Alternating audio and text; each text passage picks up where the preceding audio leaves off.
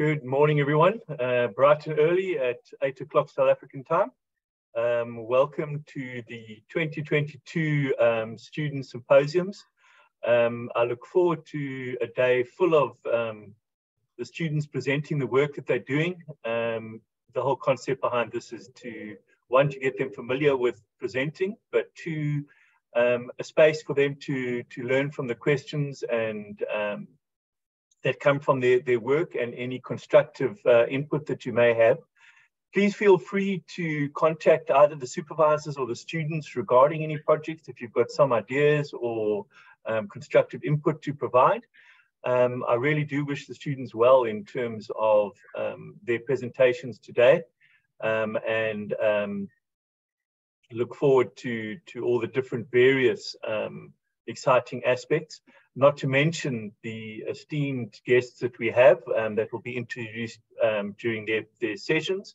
Very nice to have the opportunity that I think an online streaming event provides in terms of having international guests as well. A key thing here, folks, is we will have to be patient if we have load shedding issues. We've got stage 5 in many parts of the country. And I think in the Eastern Cape, we also got stage 5. So we may run into two problems there, but we're just going to have to deal with it, as South Africans always do. We find a way.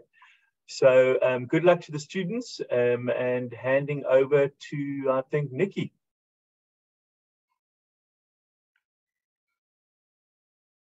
Welcome, everyone. So I'm Nikki. I'm the leader of the Seascapes Research Group, which is organizing the symposium today. So before I introduce our first guest speaker, I've just got some house rules for you.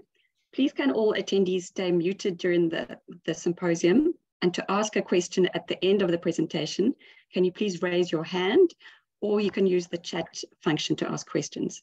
Please can you vote via SurveyMonkey for the best MSc and PhD talk. You're only allowed one vote per category. The link to the survey will be shared in the chat, and voting will close at the end of the last talk. So today, for our first speaker, we're very privileged to have distinguished Professor Janine Adams. Professor Adams holds a Saatchi Chair for Shallow Marine Ecosystems, and she's the Deputy Director of the Institute for Coastal and Marine Research at Nelson Mandela University. Professor Adams has published over 200 scientific papers, as well as numerous books, book chapters and reports. She has graduated an incredible 40 MSc students and 24 PhD students. Her research focuses on conservation and management of estuaries, and through extensive networking and collaboration, she successfully links science, policy, and management.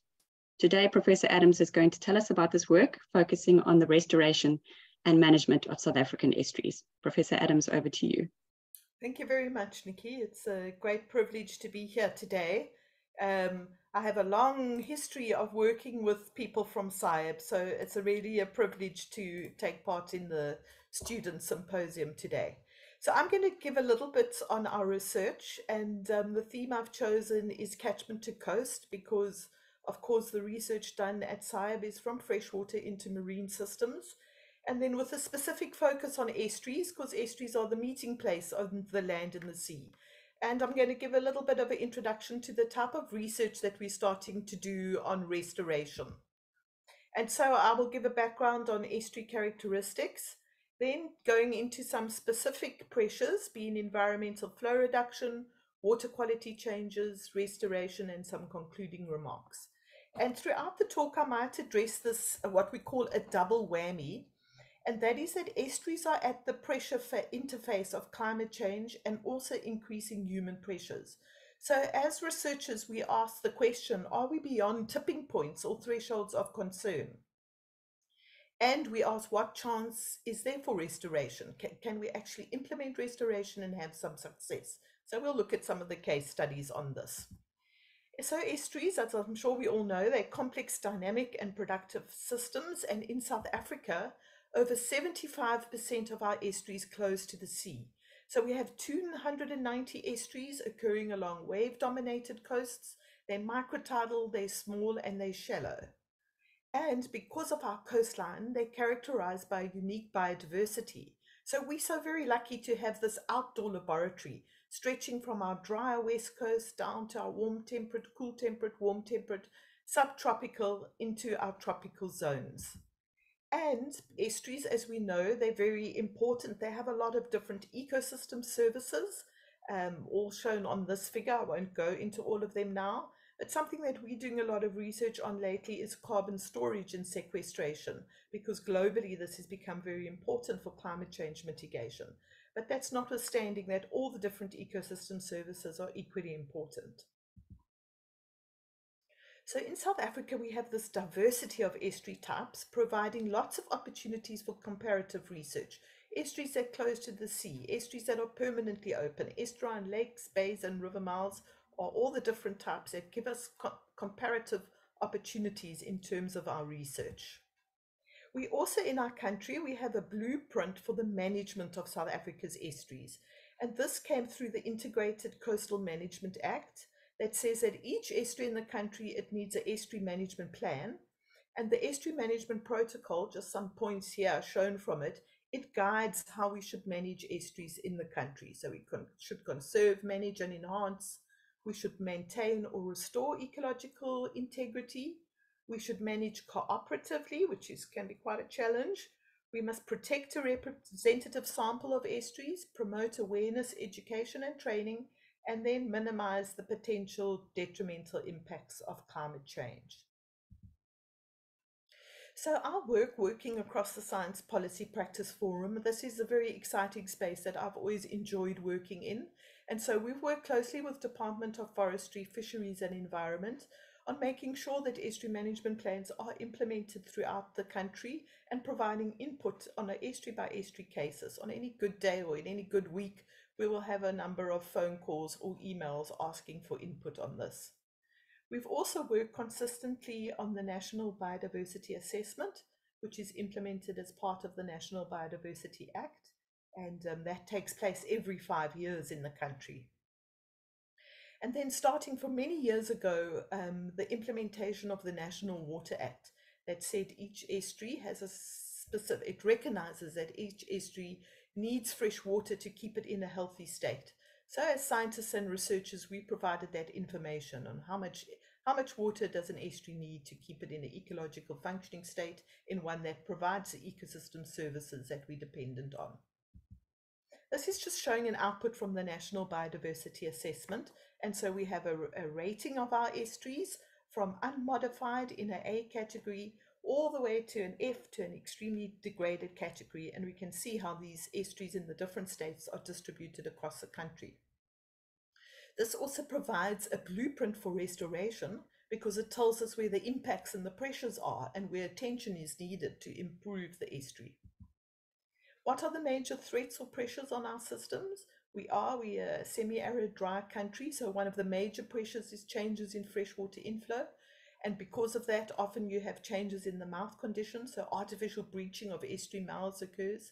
There's a national deterioration in water quality, not only in estuaries, but all aquatic bodies, biological invasions and resource utilization. So when we restore estuaries, these are the type of pressures that we have to mitigate. I'm not going to speak too much about our climate change research today, but we are doing very exciting work on that, particularly working on the East Coast and the change in the distribution of mangroves along the coast. I'm going to speak more on the human pressures. So going now on to reduction in freshwater inflow. How does this look around the country? And we can see that total freshwater inflows decreased by 40% for the 20 largest catchments. So this is water that no longer gets into the estuaries, that no longer gets into the coastal environment. And we can see from high, medium and low there that of course the greatest pressures are in our urban environments. We've also, through our research, shown that estuaries are very sensitive to small changes in base flow. Here on the Alekraals estuary, there was just a small farm dam that was constructed, and as a result of that, the mouth closed to the sea for the first time. And that's because even a small change in base flow, like 0.03 cubic meters per second, the mouth will close to the sea. And now we've changed the characteristics of that system from a permanently open to a closed estuary. So we have an understanding of changes in freshwater inflow in terms of base flow, floods, what is needed to keep the estuary in a functional state.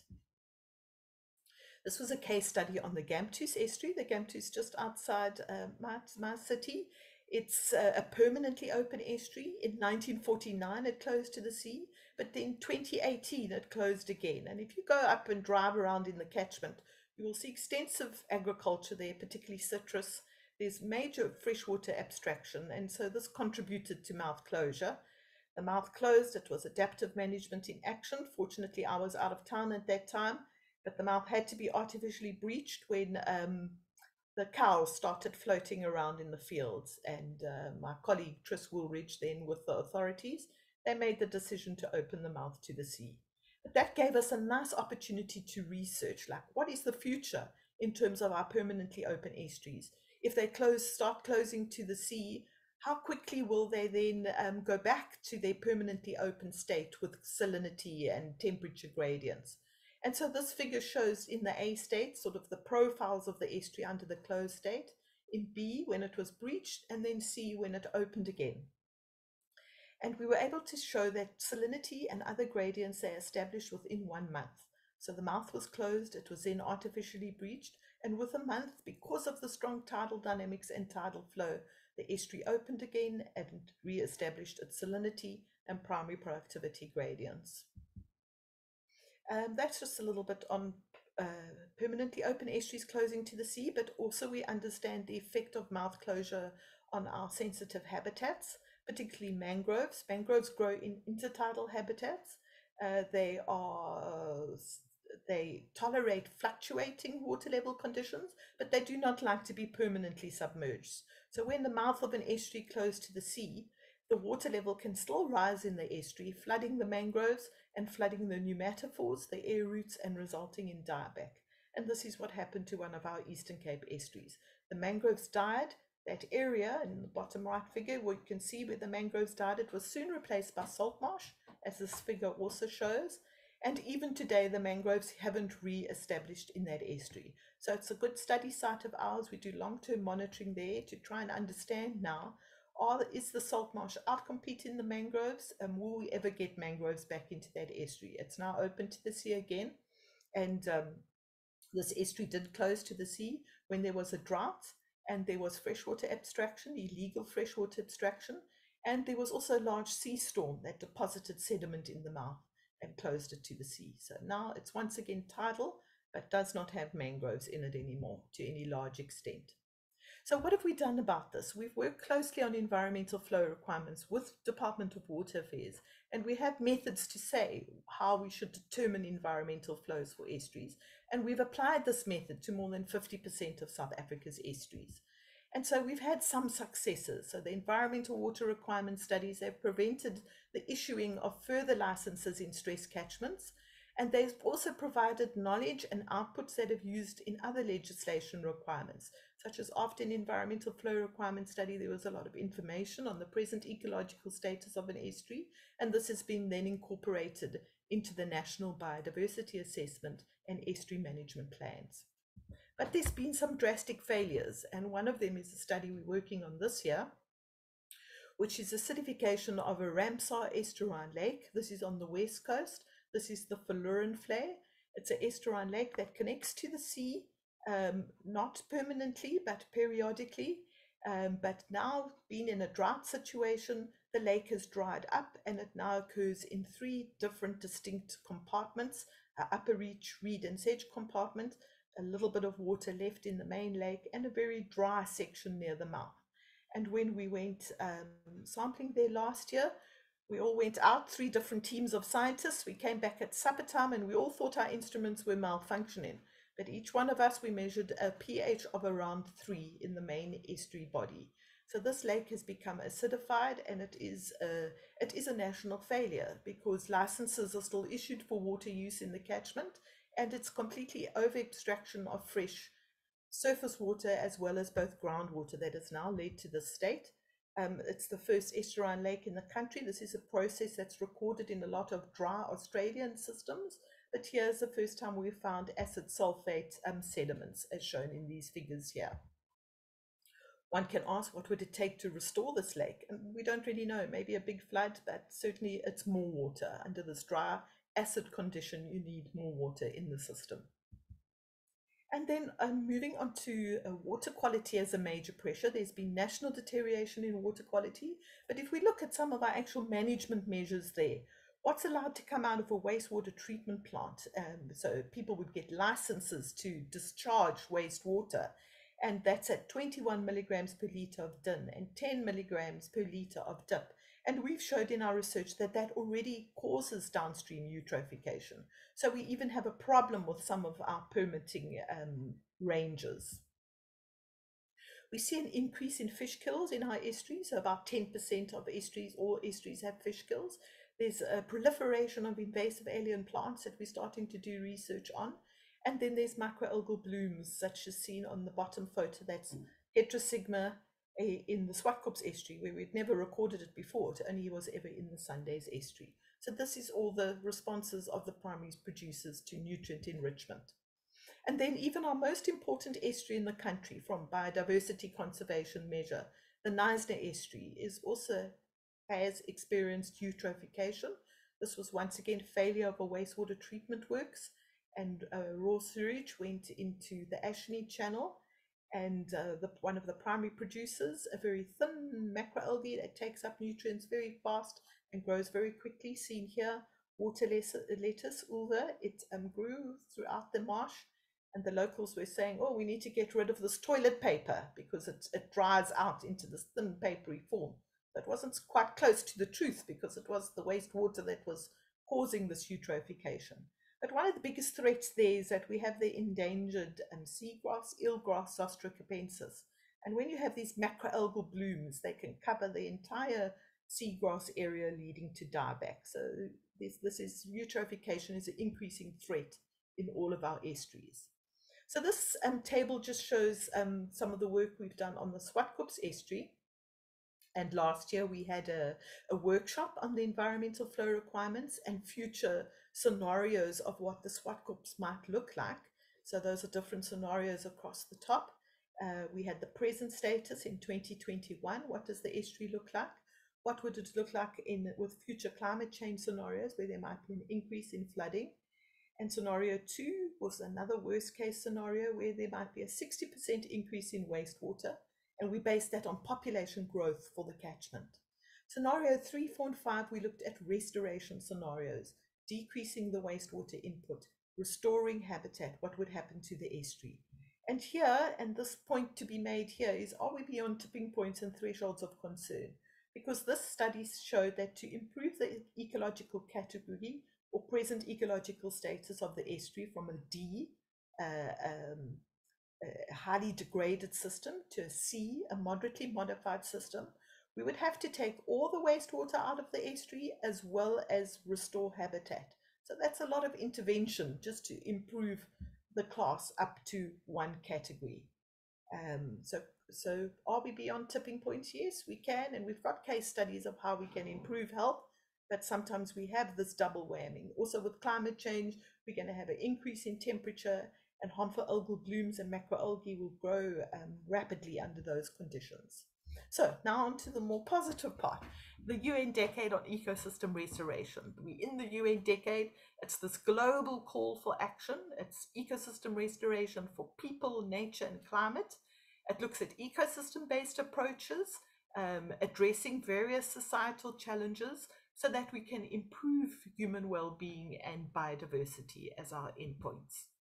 And restoration, I'm finding it a very exciting space to work in because it's a positive message. We can do something. We can improve estuary health. We can improve catchment to coast management. And we need to celebrate the restoration successes that we have had. We need to celebrate our conservation successes. This ignites hope. It inspires the next generation of thinkers and change makers. And there's some of the hashtags associated with that, at Ocean Optimism notion. So what have we done? Are there any examples of restoration in South Africa? And I like to use the Orange River mouth as a case study because there was a road, a causeway that was built from the small town all the way down to the mouth. and it separated the main channel that was delivering the fresh water to this large salt marsh area here. And so, of course, the restoration action or intervention is fairly simple. Remove the causeway, allow the tide and the fresh water to come into the area, and you would get salt marsh reappearing, as in this top picture. And this was what we call passive restoration. You didn't need to go out and plant plants in that area. The salt marsh seeds were distributed by the water, by the tidal flow, and you soon got a salt marsh occurring. But now, of course, we're advocating that the entire causeway is removed, so this dry, desertified, and very saline habitat is connected to the main channel again. And by restoring this tidal connectivity to the desiccated and saline marshes, it improves multiple ecosystem services such as carbon storage. It enhances nutrient removal, provides support to fisheries through increased biodiversity and nursery habitats. And then working on urban estuaries. So urban estuaries are those that we've modified. We've changed the way they function due to inputs, wastewater input, or just due to development. This is the Zandvlei near Muizenberg in Cape Town, and you can see the urban edge, highly developed system. It's also got a big marina in the lower reaches. And so we've completely transformed the system away from its natural or its reference condition. So that provides opportunities to manage the system as a novel ecosystem. We can manage it for certain ecosystem services. And here the city of Cape Town, they keep the mouth open to the sea so that there's tidal exchange and so that water quality is maintained, so that a certain water level is maintained for the various recreational activities that the people enjoy. And so our research showed that this management interaction is having a positive influence of the estuary. The mouth is open, water quality is improved.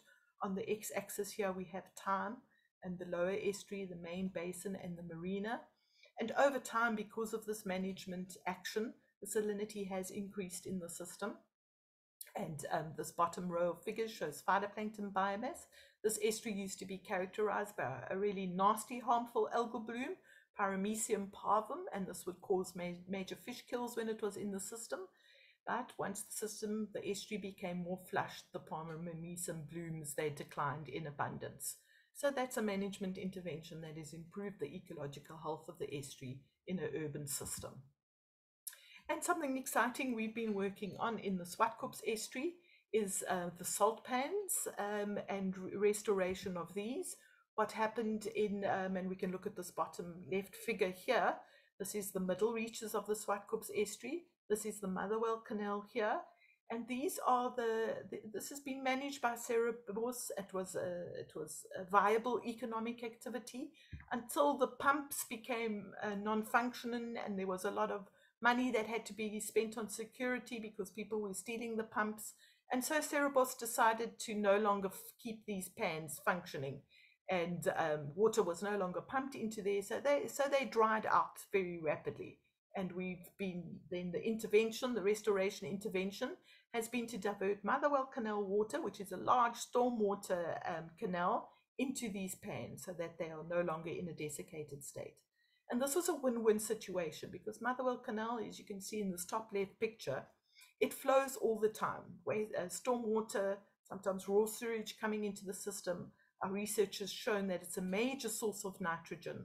It drains about 14 different stormwater drains. And so this was then diverted into the dry hypersaline bare pans. And this was an opportunity to restore habitat and improve water quality. And it was the delivery of multiple ecosystem services at relatively low cost. So on the top right, there is a picture of what the pan looked like in its desiccated state. And on the bottom is the pan, what it looks like when it has water in it. Lots of birds have returned to the area. And this filamentous green algae, it grows and it takes up all the nutrients coming from the stormwater canal. So this has been a restoration intervention to ensure the delivery of multiple ecosystem services, birds being one of the most important. We worked with Paul Martin on this project, and he's been doing the quack counts here. He has a 30-year data set. So we were able to show in these data that the red house salt pan and the barnun salt pan, this was the change in the number of birds and the number of species over time. And in 2018, 2020, when those pans dried out, of course, it was no longer a suitable habitat for birds. But then this is Sadika Benjamin's honours project that has just been handed in. She was supervised by Gavin and Paul and myself. And here this is showing number of bird species over time. When these pans dried down, there was obviously a rapid decrease. And then this one pan, the red house pans, were filled with the stormwater versus the Barnum pans that haven't been filled. So you can see this rapid increase once there has been filling of the pans in bird numbers and species. However, we're calling for these to still remain in a saline state, because birds and the diversity of birds is all about habitat diversity. Not only are there ecological benefits, but also cultural benefits. These sites are used for baptisms and cleansing ceremonies, and water quality poses a risk to human health. We've started a new research collaboration with our Faculty of Health on campus, trying to look at these links between human health and what we're doing with polluted waters, how this is influencing people. And then when we do restoration, it must be considered as a socio-ecological system. It's the ecological health. In this case, it was the salt pan state. By having a healthy ecosystem, we have important ecosystem services that are delivered. In this case, it was an improvement in carbon storage, aquatic habitat for water birds, there's stormwater filtering, there's cultural benefits, and this then leads to various societal benefits. So any restoration activity also must follow a strategic adaptive management cycle, where you implement an action, you monitor it, and then you decide whether you need to revise your objectives. Okay, restoration with the other research we're doing on water quality, and this is with a chemist who works in our group, is on persistent organic pollutants. These are toxins that shouldn't be in the environment. They synthesize toxins, they're herbicides and pesticides. And so water quality is not just nutrients, which we focus a lot of our research on, but it's also these toxins as well as bacterial pollution, which I haven't spoken about. And we need to restore all of those components. Now, another exciting restoration focus that we have is that of restoring our blue carbon ecosystems. And I'm sure many of you have heard of this term. The original term blue carbon, it refers to seagrass, salt marsh and mangroves. And we are fortunate in our country, we've been monitoring the extent of these habitats in our estuaries for many years, so that we can now do a blue carbon assessment. We know where these habitats are, and we know where restoration can take place. Why such an interest? Well, blue carbon habitats, because they are inundated, a lot of carbon is stored in the anoxic sediment environment. If this is exposed, it's released. And so we can mitigate for climate change by protecting or restoring our blue carbon habitats. And so we've done a national assessment to show for our salt marshes, where are the biggest salt marshes in the country, where we can restore habitat through restoration. And that's shown in that table there. It's the Berg, the Olifants, both on the west coast, the Goerits and the Kleinbrak estuary. And what can we restore? In the Berg, it's salt pan habitat again, as well as in the Olifants. And then it's large agricultural areas. And how? What is the main way of restoring those areas? Many of these areas have been cut off from normal tidal exchange or from fresh water. So often it is just a matter of removing some agricultural walls, some sea walls, or opening up a weir or a small farm dam. And we hope in the future that there will be a lot more attention on restoring salt marsh habitats. The interest is there. It's just to work with a variety of different types of disciplines to ensure that there is implementation. But we've provided this outline now of where one can prioritize and focus and get the best output for restoration. Then we've also know for our mangroves where restoration can take place. And unfortunately, a natural limitation is the topography of our estuaries. There's very little intertidal area. They're drowned river basins. They've got very steep sides. So with climate change and sea level rise, we're flooding the lower intertidal zone. And we often have coastal squeeze then, just due to natural topography or due to coastal development. And this figure shows here where active restoration could take place. But here you see very small areas of mangroves that could be improved. And this would need to be take away some rather difficult pressures, such as cattle browsing and human trampling and harvesting of trees, which takes place in all these estuaries. Fortunately, we have growth of mangroves in the southern parts of the Eastern Cape due to increases in temperature, and also some people planted mangroves, for example, at Nahoon Estuary. So we have an understanding of salt marsh and mangrove restoration. And so I hope some of these examples have shown you that we use our science-based knowledge for practical management interventions, whether it's on environmental flows of estuaries or estuary management plans, or now moving into restoration. And we need to be able to measure improvement, though, when we speak about restoration.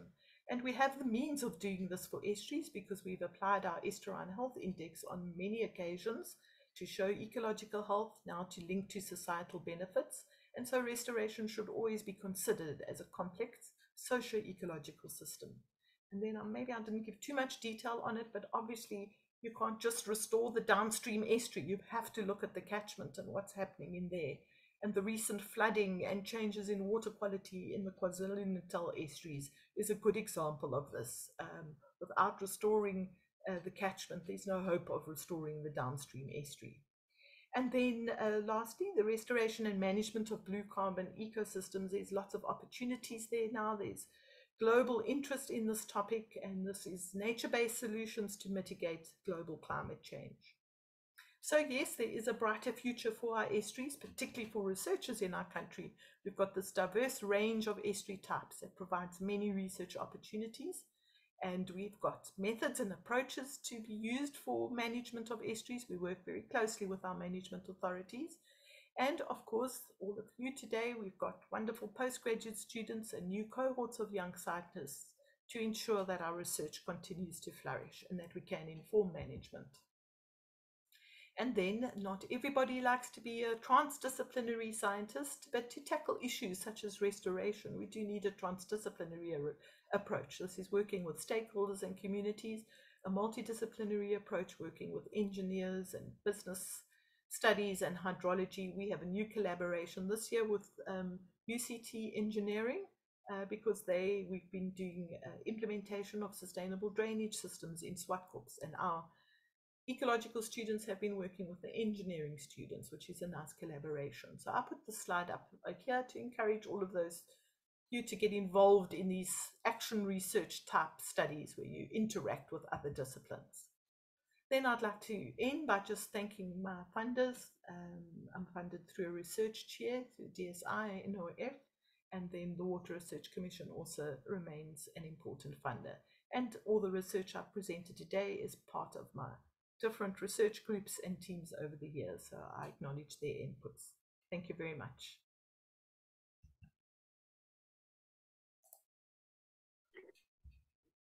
Thank you so much, Janine, for that really interesting talk with a positive message. I will get the questions underway. So my question is, in Durban, beyond restoring the sewage treatment works, what is it going to take to restore those estuarine systems? Yes, I think that's a good question, Nikki, because I think some of those are, they sort of in an EF state, and we're not going to be able to restore some of those urban systems. We can keep them in a functional, healthy state in terms of water quality, but we're never going to be able to take away the bridges and the highways and that sort of development. So we have to accept nationally, which we do, that some of our estuaries are in a degraded state, and we put our efforts into those that aren't yet in a degraded state and when we can restore and manage. So in Natal, north and south of Durban, we have a lot of small estuaries in highly degraded states. But if we go up further into northern KwaZulu-Natal, that's where some of our biggest estuarine area is found at St. Lucia and Umgabezaleni and Cozy Bay. We've just come back from doing a survey up there. Those are still estuaries that are still in a healthy functional state. So nationally, our efforts should go into maintaining that, which that said, it's not easy.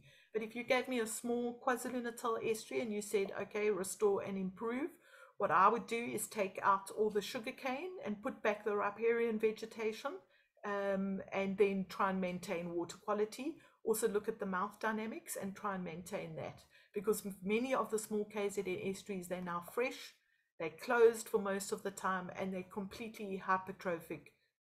Some of them are completely covered with invasive alien aquatic plants now. Does that help? Thanks, Janine. I'm just looking for questions in the participants and in the chat. Has nobody got questions to ask Janine? Carla's got her hand up. Okay. Hi, Janine. Hello, Carla. I'm going to put my video on. Hi. Thanks so much for speaking to us today. It's been amazing. I just wanted to ask you, you briefly mentioned climate change, although your talk did focus on other human pressures. And I realize this is probably quite a complex discussion to go into, but I wanted to ask you, what is your opinion on what are the most immediate threats to estuaries? And do some of these sometimes outweigh the other climate change pressures faced by estuaries, for example? And if these more immediate threats are to be prioritized, how do we go about doing that when we're acting to restore systems? Because most of these things are always interlinked in some way. So that makes it quite difficult to act. But that's a very, thank you, Carla. That's a very important question. So when one does plans for restoration, you need to put into those plans your climate change scenarios.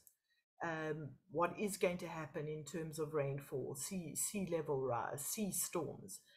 You asked what is the most immediate threat? And I'm just thinking, so my discipline is botany. We work on estuarine habitats, salt marsh, seagrass and mangroves. And the increase in sea storms is quite visible at some of our estuaries. So with Nikki, we have a paper on the Mbashi estuary, and there a sea storm came in, it deposited sediment into the mangrove habitats. The mangroves are smothered and they die back. So that's a natural process. But if it starts happening more frequently, we'll have sediment deposition in the mouths of our estuaries and possibly looking at more estuary mouth closure. And then changes in rainfall patterns is something we're already seeing on the west coast. And that results in salinization of the salt marshes, and the salt marshes then become very patchy. And of course, that's exacerbated by freshwater abstraction. So sea storms, reductions and changes in rainfall patterns are all big things. We've got an article on salt marsh erosion at the Breede estuary. And there we looked at changes in wind. Just a small change in wind can cause a major change in your wave height, which then can result in erosion. So something we're not maybe always looking at in detail are wind patterns, changes in wave height starts eroding the edge of a salt marsh. And at the Breede estuary, the locals, they want us to come and do something, but there's nothing you can do. It's a natural process. The salt marsh is going to erode. So yeah, those are some of the climate change pressures that we see in our research. And then our work's also looking at mangrove expansion down the coast, and we've done some modeling and fieldwork studies on that. Thank you. Thanks, Janine. Angus? Oh, no, I'm in a different part of the room. Janine, so we live in a country that's got some major socioeconomic issues, and budgets are thin. So I'm just thinking, and I'm playing devil's advocate here, that maybe we're getting fixated about a few of the systems that are in a bad state. But I think from the recent flooding and KZN experience, should we not be putting our efforts into the upstream management and those type of aspects? In other words, the ticking time bombs. Yeah. So we're putting a lot of effort into sort of the known cases, the sequoias, the oranges, some of those, but yet we've got a major potential calamity that not potential. We saw it with the KZN floods in terms of upstream the poor upstream infrastructure and planning. Do you have any comment on that? Yeah, so definitely. I mean, it is, you have to look upstream, and I wouldn't go downstream into any small KZN estuary and do some active restoration there without having a catchment to coast approach. So there's some very good work that's done by Ground Truth in the Umgeni catchment, and you mentioned the socioeconomic challenges in our country. And one of the slides that I didn't put up today because a different audience is for restoration. I often put up my blue economy slide, which shows that for restoration we can actually do a lot of job creation. And Umgeni, what they did there with lotto money, for every kilometer of the river, They employed a river monitor, a person, to say when there were sewage spills, and just to give the alarm when there were changes in activities upstream that could cause downstream problems. But a lot of what you're also addressing is infrastructure, and you're not going to remove infrastructure out of a catchment, but what we can do with more nature-based solutions is certainly retain water in artificial wetlands. And this is what we've been working on sustainable urban drainage systems, is to capture water before it gets into our aquatic system, and just to slow down that transport and movement of water. So restoration of riparian zones is very important for flood management, even in an urbanized environment. Anywhere in KZN you can drive and you can see that even the 2-meter zone inland, it's being completely urbanized. So that creates flooding and infrastructure and water quality problems. So I don't know if that's answered you. Angus, you say the ticking time bombs. Yes, we have ticking time bombs, but you can actually turn that around into, okay, this is a restoration challenge, this is a catchment that we can work on. And what's very nice about it is you can take jobs and skills right down to the local level to improve catchments. And Umgeni is an example where they've done that. There's some nice things happening in the Western Cape as well, in the Breda catchment. And then I think there's a big Tugela research project now with some international funding, also looking at restoration and catchment to coast approaches. So we've got some examples of this happening in the country. And we should be tapping into big global climate change restoration type funding to do this, more action research on the ground. It's that nexus between estuarine ecology, socioeconomic and settlement pressures, and communities really living in the wrong areas, with the lack of proper infrastructure, which all works fine until we have a deluge like we had last year. But then the floods are good because they reset our boundaries, and they make people remember you shouldn't be living in a floodplain. I like that. That happened at the Zimbali Lakes. I don't know if you saw, and the Zimbali Lakes got completely flooded away in the KZN floods. So we're going to make this nice recreational area next to the estuary, and the floods put that to bed. That's a good idea, because was it a floodplain? Yeah. So I like floods. They reset everybody's ideas. An excellent talk. Thanks. Thank you. Thanks, Janine. I'm just looking for other.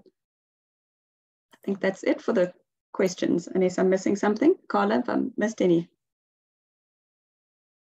I don't see any in the chat, and I don't see any raised hands. Thank you so much, Janine, for such an interesting talk and for inspiring our students. Thank you. Thanks. Goodbye, everyone. So next, I'm going to hand over to Nobuklet, who will be chairing our first session, which we're going to start slightly early. Next, sorry to disrupt. I think we've decided we are going to rather stick to our schedule, just in case outside attendees are joining for specific talks. We don't want to change the schedule at this point. So we'll just wait a few minutes, and then Nobukle will take over at 8:53. Brilliant. Okay. So we can go and get some coffee quickly. Very quickly, yes.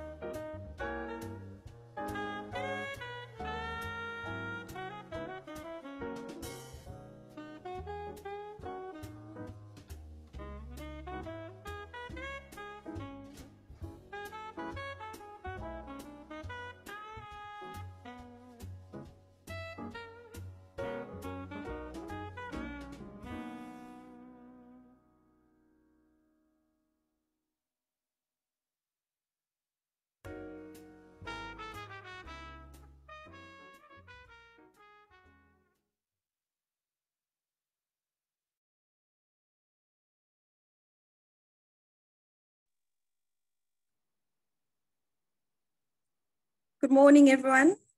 My name is Nobuhle Mbanza, and I'll be chairing the Freshwater Ecology and Biodiversity session.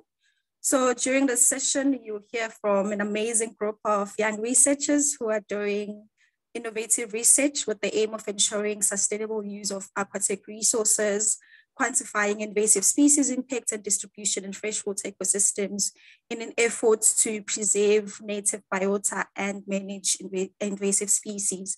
You also hear a lot of water-related parasites research and how we can better quantify their impacts on vulnerable local communities. And for the session, our first speaker is Martin Leroux.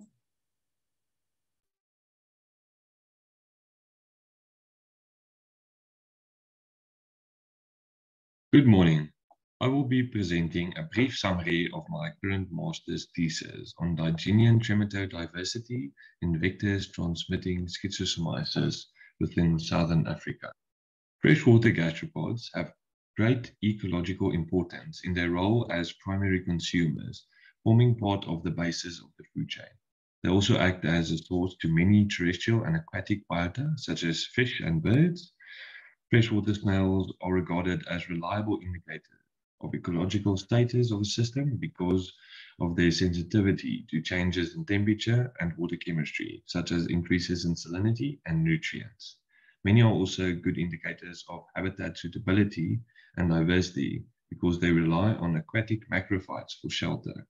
Aquatic plants are also good areas for algal growth, which is an important food source to many mollusks.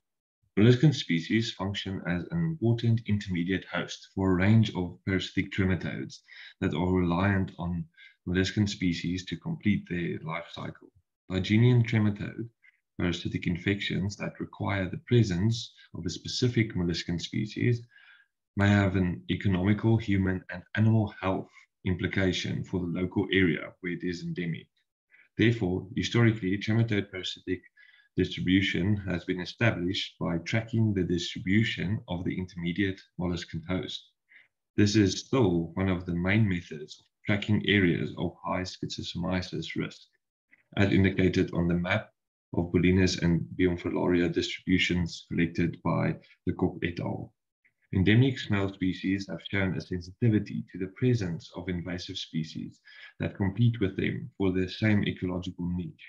Many molluscan species are more successful than their native counterparts because they are more resistant to the changes in environmental conditions and can reproduce at a higher rate. And in many cases, they have no predation pressure or parasitic infections.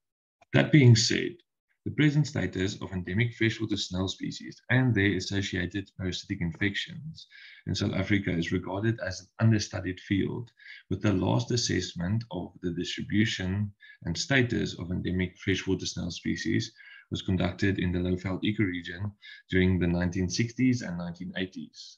There is thus a need to research the current status of endemic snails in South Africa.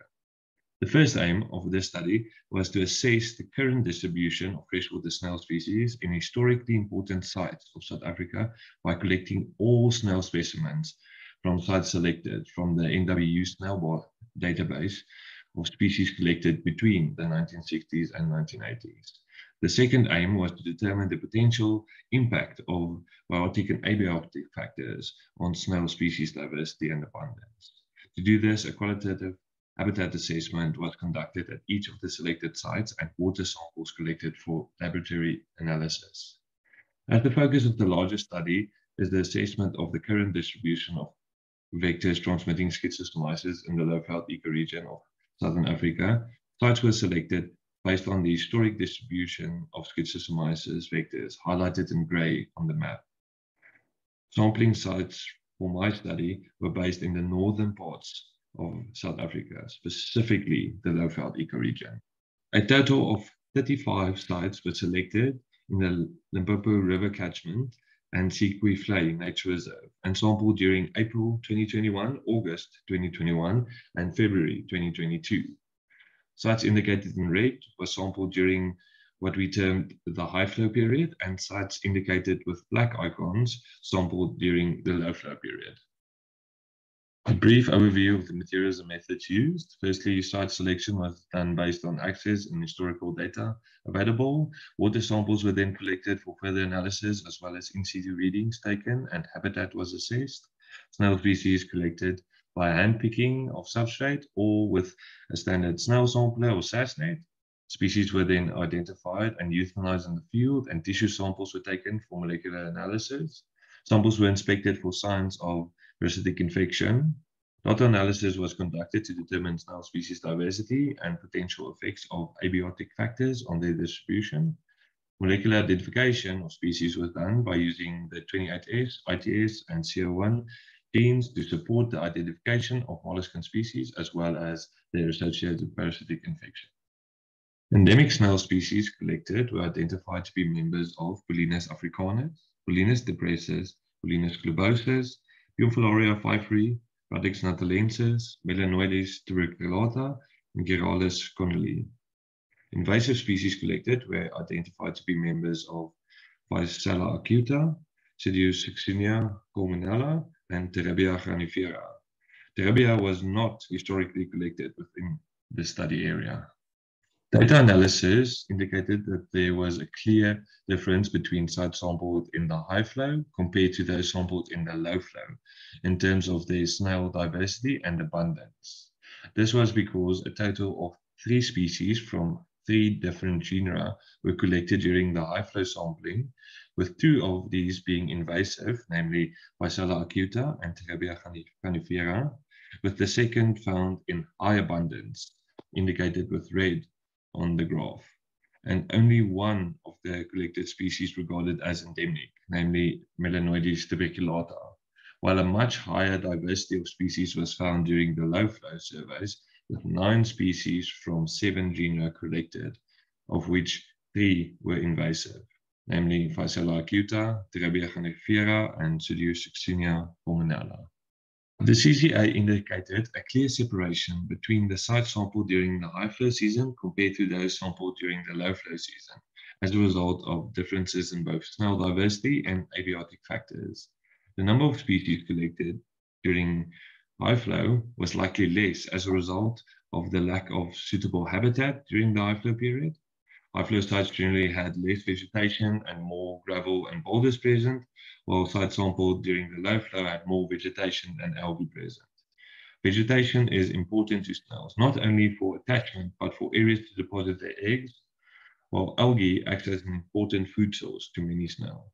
Many endemic snails are sensitive to flow velocity, and fast flow during the high flow surface likely prevented snails from remaining attached to substrates, thus washing them away.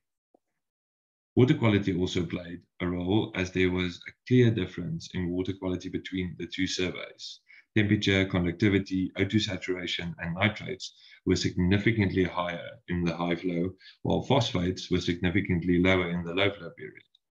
Many snail species particularly endemic species, are sensitive to alterations in water variables such as salinity and oxygen content, which likely negatively affected these species at sites sampled in the high flow surveys. In contrast, Terubia is much more resilient to changes in water quality, including increases in salinity, as they are able to live in high saline environments. If the presence or absence of the invasive Terubia is used as the determining factor, the data indicates a distinct separation between the sites where Terubia was found and the sites where Terubia was absent. The presence of this invasive species clearly has a substantial effect on the endemic species, regardless of the habitat availability and seasonal flow rate. This is supported by the fact that sites 12 and 13 were the only two sites sampled during the low flow season where Terubia was present, and grouped more with all of the high flow sites where Terubia was present during the high flow sampling, while the low flow sites where Terubia was absent grouped together.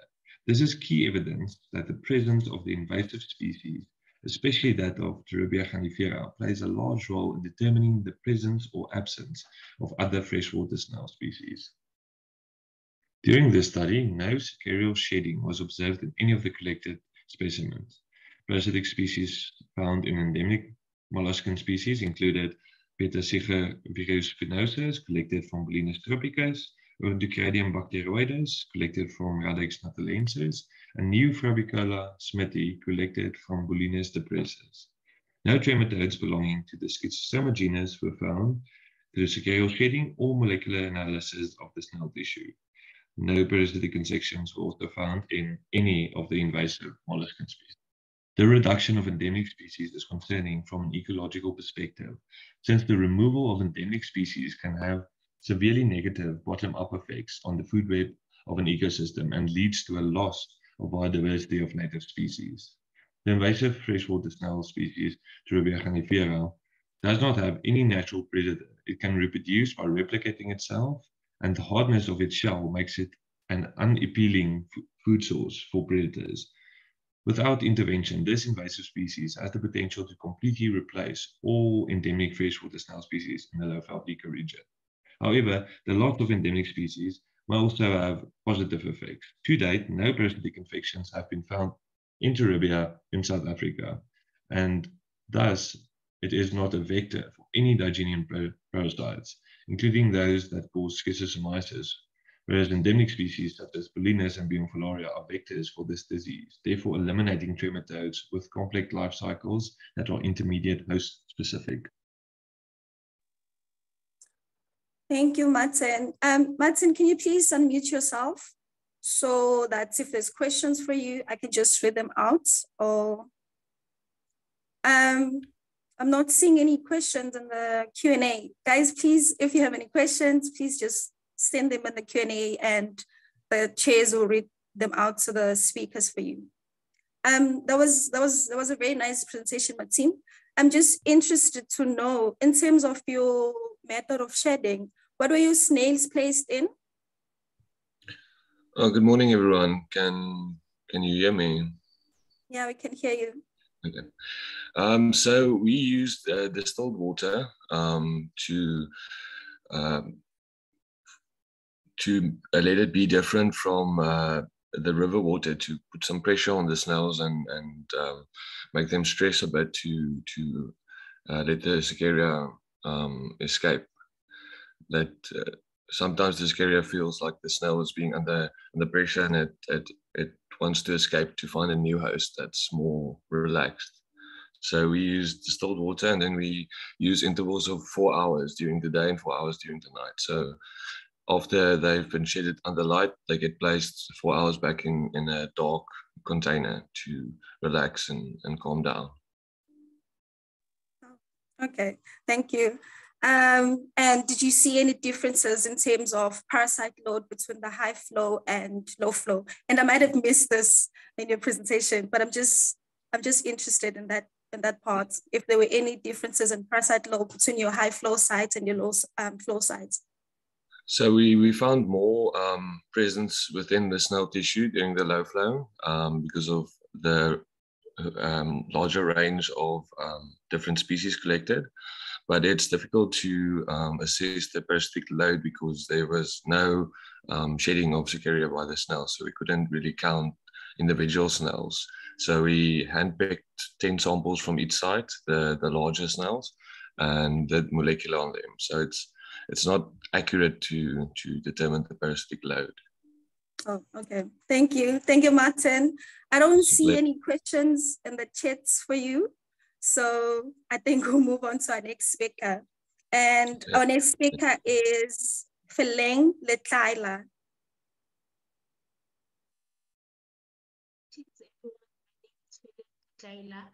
And I will be presenting on the historical and seasonal distribution of schistosomosis transmitting vectors in the Mpumalanga province. Schistosomosis is a parasitic disease that is prevalent in more than 78 countries around the world, with most of these people found inhabiting the southern parts of Southern Africa. This disease accounts for 10% of the global disease strain caused by the water-associated disease group. In sub-Saharan Africa, schistosomosis is an endemic disease that is transmitted by intermediate host snails. This has put 40% of the South African population, with people living in settings that have poor sanitary facilities, having the highest infection. The spatial and temporal focal distribution and transmission of schistosomosis is largely restricted by the presence of these vectors in the freshwater bodies and human contact with these water ecosystems. There are different environmental and climatic factors that influence the abundance of intermediate host snails. The diagram below, proposed by Adegaya et al. 2019, shows some of these factors that have been known to influence the distribution of schistosomosis vectors, with these factors having a significant impact on the lifespan and fertility rate of both the snail and worm transmission during the schistosome life cycle.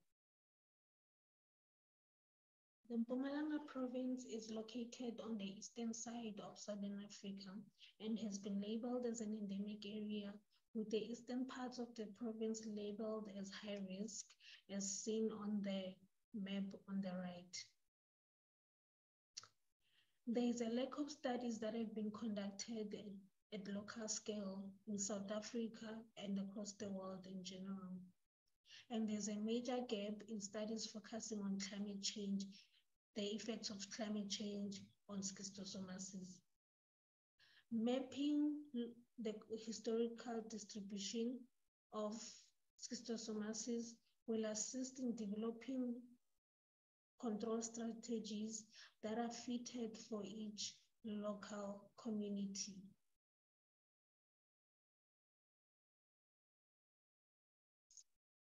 The aim of the study was to understand the spatial and seasonal distribution of schistosomosis vectors, Mulinus globosus, and Biomphilaria pfefferi in the Mpumalanga province over a period of 40 years.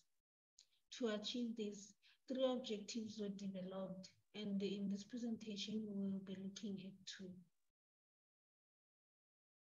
For my research, I looked at 2 local municipalities that are located at the Nhlanzeni district, located in the Mpumalanga province, as these were fall under the eastern parts, which are labeled as high risk.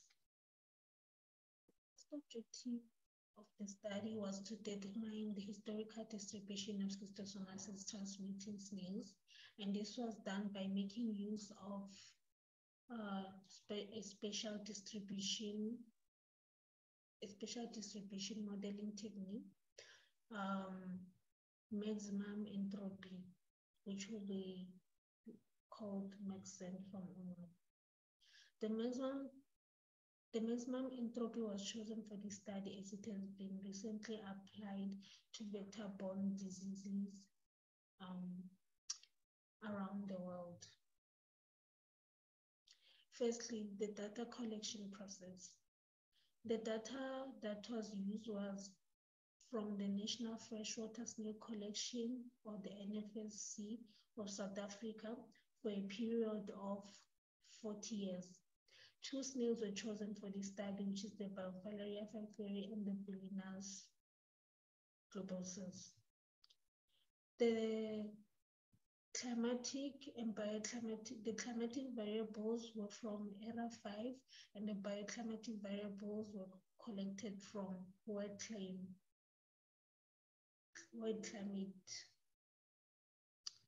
A PC analysis was conducted to determine the variables from both climatic and bioclimatic variables that are highly correlated to the snail data. And these were inputted into the Maxent model, both the climatic and the climatic variables. Elevation was inputted as well to determine which of these variables affected the distribution of the snails. And lastly, to evaluate the model, a jackknife method was used. To achieve the second objective, different statistical methods were used. First, the physicochemical driver assessment, or the PIA, which assigns a score in the ecological category to determine river quality for each site. Descriptive statistics were also conducted. And lastly, the principal component analysis, or the PCA, to support the PAI was conducted, which was used to determine water quality parameters over the 3 years. The modeling results of Maxent in the form of suitability maps for Bulinus globosus and Biodiversity show that there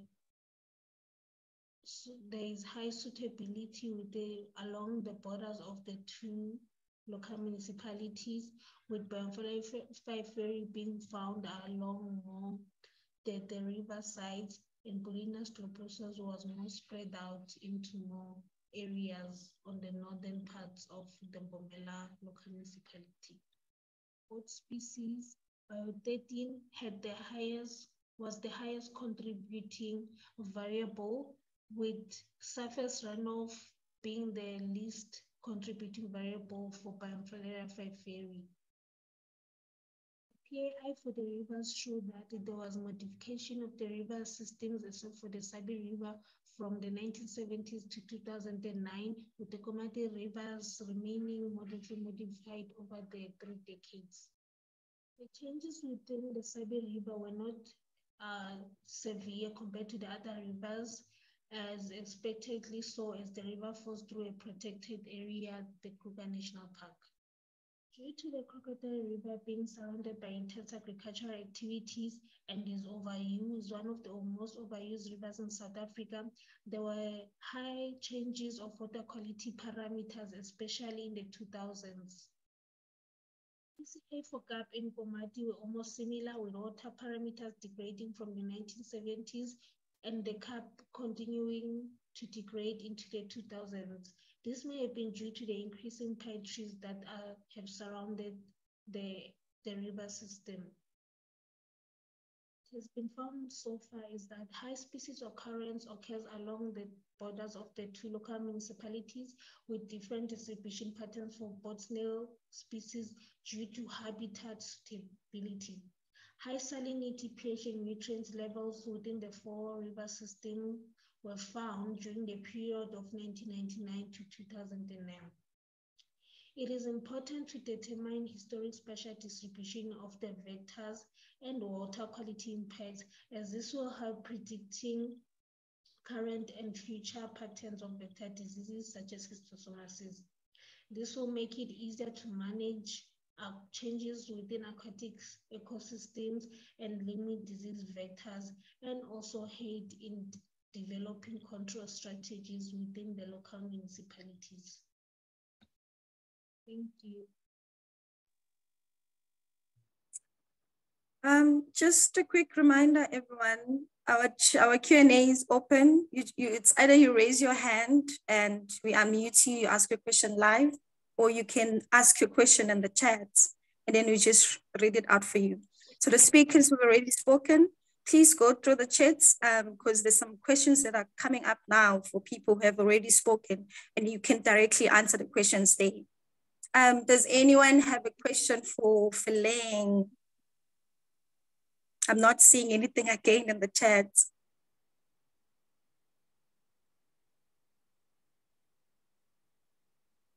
Okay, if that's the case, we will move on to. Thank you, Feling. That was a nice presentation. Okay, there's a question. Sorry, there's a question that just popped in from Godfrey. What sorts of management strategies would you suggest to minimize the disease factors? Thank you for the question. So this is an ongoing study.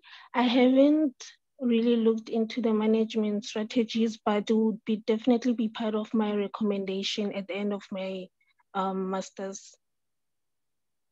Okay, thank you. All the best. And then now we'll move on to our next speaker, which is Nawa.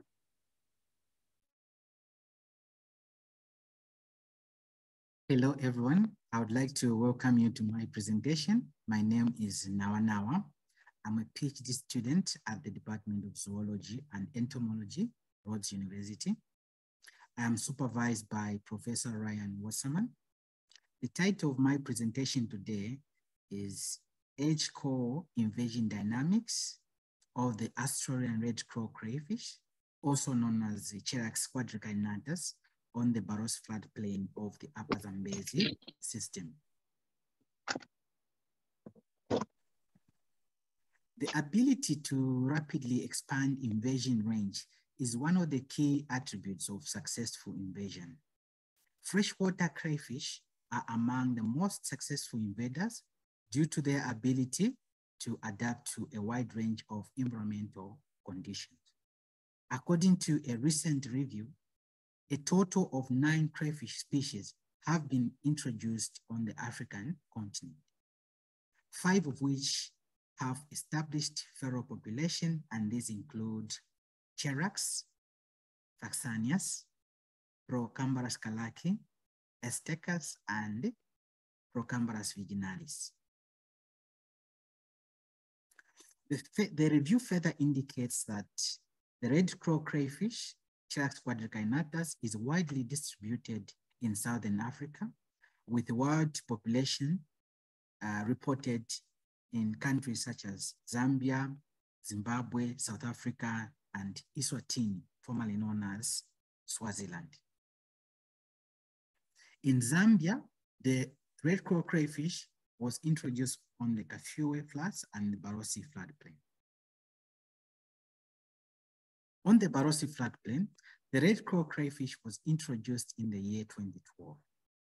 As of the year 2019, the population of crayfish was still confined to the central section of the Barossi floodplain in and around the point of introduction. Despite these introductions, no studies so far have been undertaken to understand the edge core invasion dynamics of red crow crayfish on the Barossi floodplain, or indeed any other aquatic system in the world. Building on previous works, this study therefore hypothesized that 1, crayfish has spread from the invasion edge area established in 2019. Crayfish relative abundance would be higher at the core. Sex ratio would be different between the invasion core and edge population. Crayfish at the edge would be larger in size and have better body condition. To investigate the hypothesis, a total of 48 sites were sampled across 3 distributional regions, which are the core, intermediate, and edge on the Barossi floodplain. Using Proma traps, a wide range of aquatic habitats such as rivers, canals, and ponds were sampled. Sampling was done in both wet and dry season. For every trapping session, crayfish caught were counted, sexed, and weighed in grams using an electronic scale. Morphometric traits such as claw length and width, carapace length and width, total length were also measured using a digital caliper and recorded. To analyze data collected, chi-square tests were used to analyze detection probability and sex ratio. Generalized additive model was used to analyze catch per unit effort. Generalized linear model was used to analyze body size and body condition. Results showed that, as hypothesized, red crow crayfish has spread much further from the invasion, from the former invasion edges established in 2019. Crayfish was detected 114 kilometers downstream and 94 kilometers upstream, which equates to a spread rate of 54 kilometers per year and 47 kilometers per year, respectively.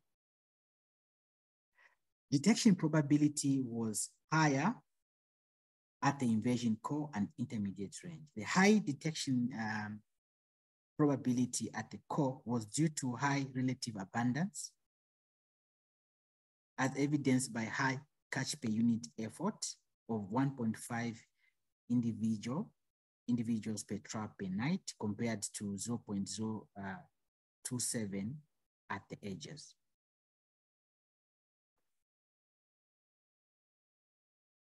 Relative abundance was also significantly higher in dry season, with an average catch per unit effort of 0.8 individuals per trap per night compared to 0.3 in wet season. Both dry and wet season CPE declined significantly as distance increased from the point of introduction. Male to female sex ratio was not significantly different across the invasion regions. The results imply that both male and female are contributing to range expansion. The absence of intersex individual at the invasion edges indicate that they do not contribute directly to range expansion. Results on body size showed that both male and female individuals increased in size towards the invasion edge, while that of intersex individuals decreased. On the other hand, the season seemed to have a significant main effect on all sexes, where they got bigger in wet season. Results on body condition indicated that male and female body condition was significantly better at the core than at the edges. Season did not have a significant main effect on body condition except that of males, where body condition was better in wet season. Results on both body size and body condition imply that older, weaker individuals are moving the invasion edges on the Barossi floodplain. Based on the findings, we can conclude that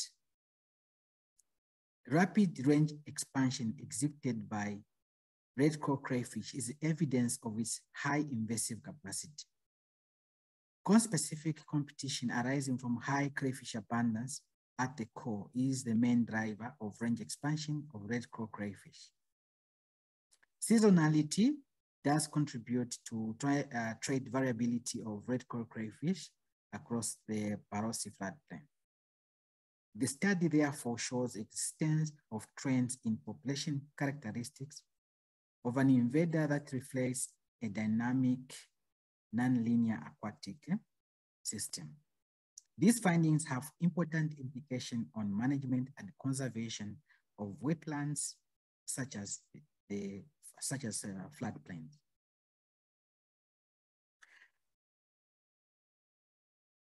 I would like to end my presentation by giving thanks to my supervisors, Professor Ryan Wasserman and Dr. Bruce Elenda. I would also like to thank the co-authors, Dr. Josie South, Dr. Josephine Pegg, and Dr. Yakudzwa Mazivanzira. Last but not the least, I would like to thank my funders, the Research Chair in Inland Fisheries and Freshwater Ecology, South Africa Institute for Aquatic Biodiversity and National Research Fund, the Worldwide Fund for Nature, Zambia. We have come to the end of my presentation. Thank you for being in attendance. Thank you. That was a very nice and clear presentation, easy to follow. There's a few questions for Nawa. First one is from Anthony Bernard. The question is, why was this species introduced, and what measures do you think should be in place to reduce the chance for future introductions of alien invasive species? So just mute yourself now and answer that for me. Thank you. All right, thank you for the question. I hope you can get me clearly. Yeah, I can. Yes. So the background in terms of how it was introduced, it was introduced, I think, unintentionally, or that's, I don't know how to say whether it is intentional or unintentionally, but basically how it was introduced was during a construction of a road which was being done across the floodplain. So the constructors of that road decided to dig a pond and start rearing crayfish for consumption. But unfortunately, when the flood came, the flood was so high that it flushed out the crayfish onto the floodplain, and then since then they have been spreading across the floodplain. So in terms of management, in terms of avoiding future introduction, I think one of the things that perhaps needs to be done, and this is one of the things that my study will be looking into, but perhaps is to look at the biosecurity, to strengthen the biosecurity measures in the country, because that looks to be the area of weakness, given the increase in the number of introduction of crayfish in the country, and not just crayfish, but non-native species. I think the past 10 years, the data shows that there's been an increase in the number of introduction of non-native species in aquatic systems across the country. So I think it will be a good point to start from there by reducing the number of, by strengthening biosecurity measures. Thank you. I have another question for you from Taryn. Says, great talk, Nawa. Do people eat this crayfish, and are there currently eradication efforts in place? Thank you for the question again. Actually, I'm glad it looks like some of the questions that are coming are exactly some of the things that I'm trying to look at. So in terms of eating the crayfish, they at the moment, they seem to be emerging markets for crayfish. People have started realizing the economic value of crayfish, but then these are just restricted to a few what I would call international hotels. As for the locals, they seem to have not embraced crayfish eating yet, but I think there is education going around to see whether that can be explored as a solution in terms of trying to manage crayfish population. So that would probably involve encouraging people to harvest them. But again, that's another tricky area, because I think there's need for a lot of education to avoid the process of removing them for selling, being a pathway again for further introduction into other aquatic systems. So I think there's a lot of work that needs to be done in that area. Oh, thank you so much, Nawa. Because of time, please just go through the chats. There's a few nice comments for you and some questions that you can answer directly to the people who asked them. Thank you. Thank you. And then now we're gonna move on to our next speaker, which is Dolly Tibeti. My name is Dolly Tibeti and I'm a master's student at the Northwest University. I am here to present my project titled The Historic Distribution of Bioinflaria fayferi in the Bembe District in the Limpopo Province. Bilharzia is a molluscan vector-borne disease caused by a trematode parasite of the Schistosoma genus. The disease is prevalent in tropical and subtropical regions in sub-Saharan Africa, including several provinces of South Africa. Figure 2 shows Limpopo and Mpumalanga have the highest prevalence in South Africa, and Figure 3 shows that Limpopo has the highest distribution of Bioinflaria fayferi in South Africa. The disease impacts rural areas more due to the lack of good sanitation, water access, and having fewer health facilities. Figure 1 shows a community in the Bembe district washing clothes near a dam. A study conducted for Limpopo Bembe district showed that females 10 to 20 years of age had higher rates of bilharzia infections. Limpopo had a high prevalence in bilharzia February 2000 and October 2003, which are months associated with high rainfall and temperature in the province. When drought occurred in the Bembe district, bilharzia prevalence decreased. However, when floods occurred, the prevalence increased. Bioinflaria fayferi is responsible for 80% of Schistosoma mansoni infections in the Limpopo province. The optimum habitat preference of the Bioinflaria fayferi was perennial, clear, standing fresh water with aquatic plant presence at muddy and stony substratum. The temperature preferred was 15 to 25 degrees Celsius at a rainfall of 600 to 900 millimeters. In the Limpopo province, 62 to 70% of school children sampled exhibited bilharzia infections. Aquatic environments driven by bioclimatic and climatic changes allow intermediate host snails to survive, grow, and develop. High amounts of rainfall caused flooding, which invades the human population and increases the transmission of bilharzia. Alternatively, when a drought occurred in South Africa between 2015 to the year 2017, a decrease in bilharzia prevalence was then attributed to the dried up water bodies. South Africa's average annual temperature increased by 0.13 degrees Celsius, which varied in season from 1960 to 2003. The Maxent model is effective but has not been utilized in the Limpopo province. The justification. The results from the habitat preference will be useful for monitoring the potential shift in spatial range of the intermediate host snails. Modeling will assist in identifying current and future hotspot areas, and identifying vulnerable areas will allow the launch of local programs to intervene in the communities. The aims and objective. The aim is to determine the impact of climate variables on the suitable habitat and the distribution of Bioinflaria fayferi. The objectives are to characterize the historical suitable habitats of the biofayferi in the Bembe district, to determine the historical spatial distribution of the biofayferi using climate variables in the Bembe district, and to identify areas that are vulnerable to bilharzia in the Bembe district. The study area. Figure 4 shows the Bembe district with the rivers and sampling points. The table shows the characteristics of the district, which has an area of 25,597 kilometers squared, with a maximum temperature of 10 degrees Celsius in winter and 40 degrees Celsius in summer. The annual rainfall is 500 millimeters, with 87.1% falling in October to March. The population is approximately 1.2 million people, in which 55% of the population are females. The water source is rivers and borehole water. 7.4% of the population have access to piped water, 16% have access to flushing toilet, and 16.5% have access to waste removal weekly. Public health facilities available are 112 clinics, 6 district hospitals, and 29 mobile services. The biome found in this area is the savanna biome.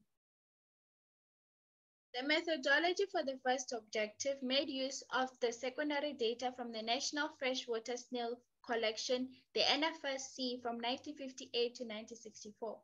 The secondary data included habitat data such as plant, surface water, salinity percentage, water transparency, speed of water, substratum, water body, altitude, temperature, and rainfall. The effect size index finds the importance of each variable, how much variable contributes, and the analysis power. The decision tree is an algorithm used to identify patterns in the datasets. The results will include tables, graphs, and trees. The NRF-SAIAB provided 612 biophyphary recorded snail species, and ERA5 land monthly average data provided climate and bioclimatic variables. Using secondary data from the NRF-SAIAB and climatic and bioclimatic data, a principal component analysis, PCA, will be used to break down large data into smaller data. Multi-regression analysis will be done to show a relationship between dependent and independent variable. A Pearson correlation will be used to measure the strength of variables and has values ranging from -1 to +1. A Maxent model will be done, and receiver operating characteristics, ROC, is a 2D plot that shows a curve used in identifying the AUC. 30% of the data will be used as test data and 70% will be used as training data. The jackknife test will be done. Objective 3 makes use of the water-associated disease index to combine susceptibility data, which is the census data, and combines it with exposure, which is climatic data. The susceptibility data includes age groups, gender, access to water, population density, sanitation facility, settlement type, healthcare center, education, wealth index, and agricultural activities. As for objective 1, the graphs show temperature and rainfall in the years 1958 to 1964. The data was further divided into 1958 to 1961 and 1961 to 1964. That is because there was missing data for 1961 and 1962. So this was done to show how the different years affect the suitable habitat. 1958 to 1961 recorded 148 biofilarial species, and 1961 to 1964 recorded 464 biofilarial species. Overall, the data had 612 recorded snail species and showed a clear relationship between temperature and rainfall. The suitable habitats for the biofilarial was found to be permanent, clear, standing fresh water located at dams with a muddy substratum and altitude 500 to 1,000 meters, rainfall of 600 to 900 millimeters, and temperature of 15 to 20 degrees Celsius. However, in 1958 to 1961, the water transparency was muddy instead of clear, which is because 53% of the data was uncategorized. The same is true for water speed in 1961 to 1964, which favors slow running instead of standing water. 30% of the data was uncategorized. 1961 to 1964 also had different results for temperature. This may be due to drought present in the 1960s. These are the effect size results for objective 1, showing that in 1958 to 1961, salinity had the highest effect size. However, in 1961 to 1964, as well as the overall data, 1958 to 1964, the water speed had the highest effect size. The surface water had the lowest effect size in all the years. These are the references. Thank you. Thank you, Dolly. I just have one question for you. So I'm interested to know, in terms of moving forward in the implementation of the programs you mentioned, which are aimed at assisting the affected communities, like what's the progress, especially for the Limpopo community, which you identify as one of the most vulnerable. So what's the progress in terms of implementing those programs in aiding those communities?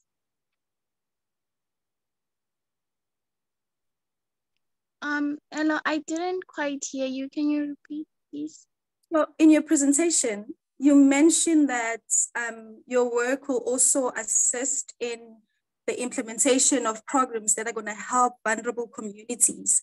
And my question is, what's the way forward in terms of the implementation of those programs? There are no programs because I'm just studying to show where the problem is so that the programs can be. Okay. I have a question from Anthony Bernard. It says, great presentation, thank you. So excuse the ignorance, but what is the effects of Bilharzia on humans? That's the question for you. What is the effect of Bilharzia on humans? Yeah, Bilharzia, it's a disease, so it affects people by, like, it makes them sick. I think that's the summary. It's a disease. Okay, thank you. And then now for the freshwater ecology and biodiversity session, we will move on to our last speaker, which is Daniel van Blake. Hi everyone, my name is Daniel van Blake. I'm going to present a section of the results for my soon-to-be completed master's thesis. Amphibians of the world are in decline. Contributors to this decline includes the spread of infectious disease, habitat loss, and invasive species. Now, given their life history, amphibians are vulnerable to both aquatic and terrestrial invasions. A global review of the impact of invasive species on native amphibians reports plants to have a mean positive effect, whilst invertebrates are the most negative impacting taxa. This is largely attributable to the North American crayfish invasions across Europe. And although these crayfish are really bad, invasive fish occupy a wider range across more species with a richer history of introduction. One of the richest countries in the world, at least in invasive fish, is South Africa. 55 species have been introduced, with at least 44 successfully establishing. These include the highly impactful salmonids and centrarchids. Continuous introductions mainly occur for sport fishing, with the most common sites being headwater streams. But these headwater streams are home to an endemic family of amphibians known as the heliophrinids, or the ghost frogs. We have 7 species of ghost frog found along the escarpment from the Western Cape to KwaZulu-Natal. Their tadpoles can spend up to 2 years in the larval stage and are easily recognized by their dorsolaterally flattened bodies and large oral suckers, which they use to feed on algae and to cling to the rocks in the fast-flowing water. This permanence of flow and low temperature has been identified as key habitat descriptors for the table-mounted ghost frog tadpole. Given their unique life history and specialist habitat requirements, 2 of these species are listed as critically endangered and endangered, respectively. So we have headwater streams with endemic amphibians and invasive fish now occupying those streams. So is there an impact? Well, 2 studies have looked at the impact of invasive fish on ghost frog tadpoles, both reporting significant negative effects. Sites were compared above and below waterfalls. Now we know that not all streams will have these natural dispersal barriers, and deliberate introductions are occurring above these dispersal barriers. So the aim of my study was to investigate these impacts across a much broader scale. To achieve that, I sampled tadpole abundance of Heliophrine percelli and Regis across 112 sites in 26 streams of the Western Cape. Tadpoles were sampled manually during time-limited intervals, whilst fish sampling involved electrofisher being used to determine the presence of invasive fish. I also recorded important water quality parameters and physical site features to determine or to account for the effect of the environment and habitat on the observed tadpole abundance. To analyze these effects, I fitted the sampled variables to the dependent variable of tadpole abundance in a generalized linear mixed model. The results are summarized in the forest plot or blobogram. I decided on this figure for today's talk, since it is the most descriptive for all the variables in the model. The vertical hyphenated line represents the null effect line. To the left of the line is a negative effect, and to the right is a positive, and a significant effect will not cross the line of null effect. So the red asterisk will help us see that invasive fish, pH, temperature, oxygen, depth, and certain vegetation types have significant effects on tadpole abundance. In terms of the direction, invasive fish seem to negatively impact them. The relationship with pH implies that acidic waters are favored by tadpoles. Temperature is an unexpected result in the positive direction. Oxygen saturation is, as expected, a positive effect. The stream depth implies that deeper streams are associated with a decrease in tadpole abundance.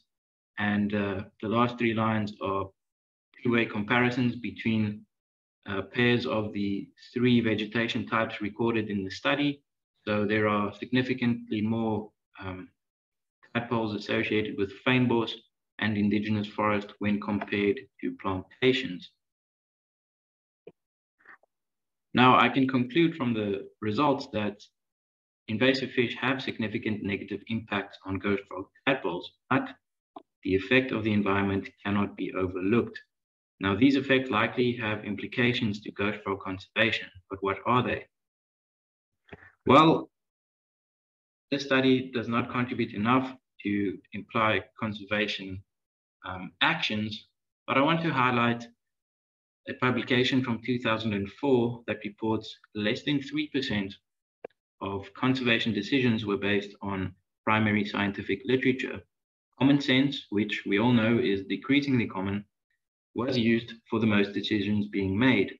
If we take that anecdotal approach of common sense and apply it to, for example, the eradication of fish with the aim of ghost frog conservation, money and time will be wasted if the targeted sites are not suitable habitat. So with the evidence-based approach in mind, how do we approach in the context of invasive fish and ghost frogs? Unfortunately, more information is needed from both sides. From the amphibian side, the evidence buildup could be used to motivate a reassessment of the conservation status of certain species, given that the two species I sampled are listed as least concern, and there is a large extent of fish invasion in their distribution ranges. And that could be used to update their occurrence records, and also large-scale evaluation of habitat suitability and monitoring that over time will be useful in delineating sites of high priority and also the expansion of protected area. On the invasive fish side, a broad-scale example would be collaborating and adding data to a centralized database like FBIS, and on the finer scale to isolate the interaction between frog and fish to investigate the mechanism. Instead of seeing this as an insurmountable gap between today and conservation decision-making, I propose we see it as an opportunity for future research. I'd like to thank my collaborators on screen, Josie Pegg in particular, and you all for your time. Thank you, Daniel. That was a very interesting presentation. I like the fact that in addition to just understanding the invasive species impact, you also looked at what the environment is doing to the ghost frogs. But I think I might have missed this. Maybe you mentioned it in your presentation. Which invasive fish did you look at? I might have missed that part. No, you didn't miss that part. I just didn't mention it. We couldn't really find enough centralized data to determine the true distribution of species. So we had to determine the presence of invasive fish in the field. The invasive fish species that we encountered the majority were rainbow trout, and then one section had brown trout, and we also found some extralimital tilapia as well, but majority were trout. Okay, thank you. You can just check the chats. There's some nice comments for you, hey? That's it from me. I'll hand over to our next chair, which is Samantha. Thank you, Nobuhle. Everyone, I'm Samantha Orkes, and I'll be chairing the session of Interverbrate and Larval Biology and Ecology. We have a total of 4 talks, very interesting talks. Just a reminder to everybody, if you have questions, just type in the chat box, or you can raise your hand at the end of each session. Our first speaker for this session is Siphelele Diante.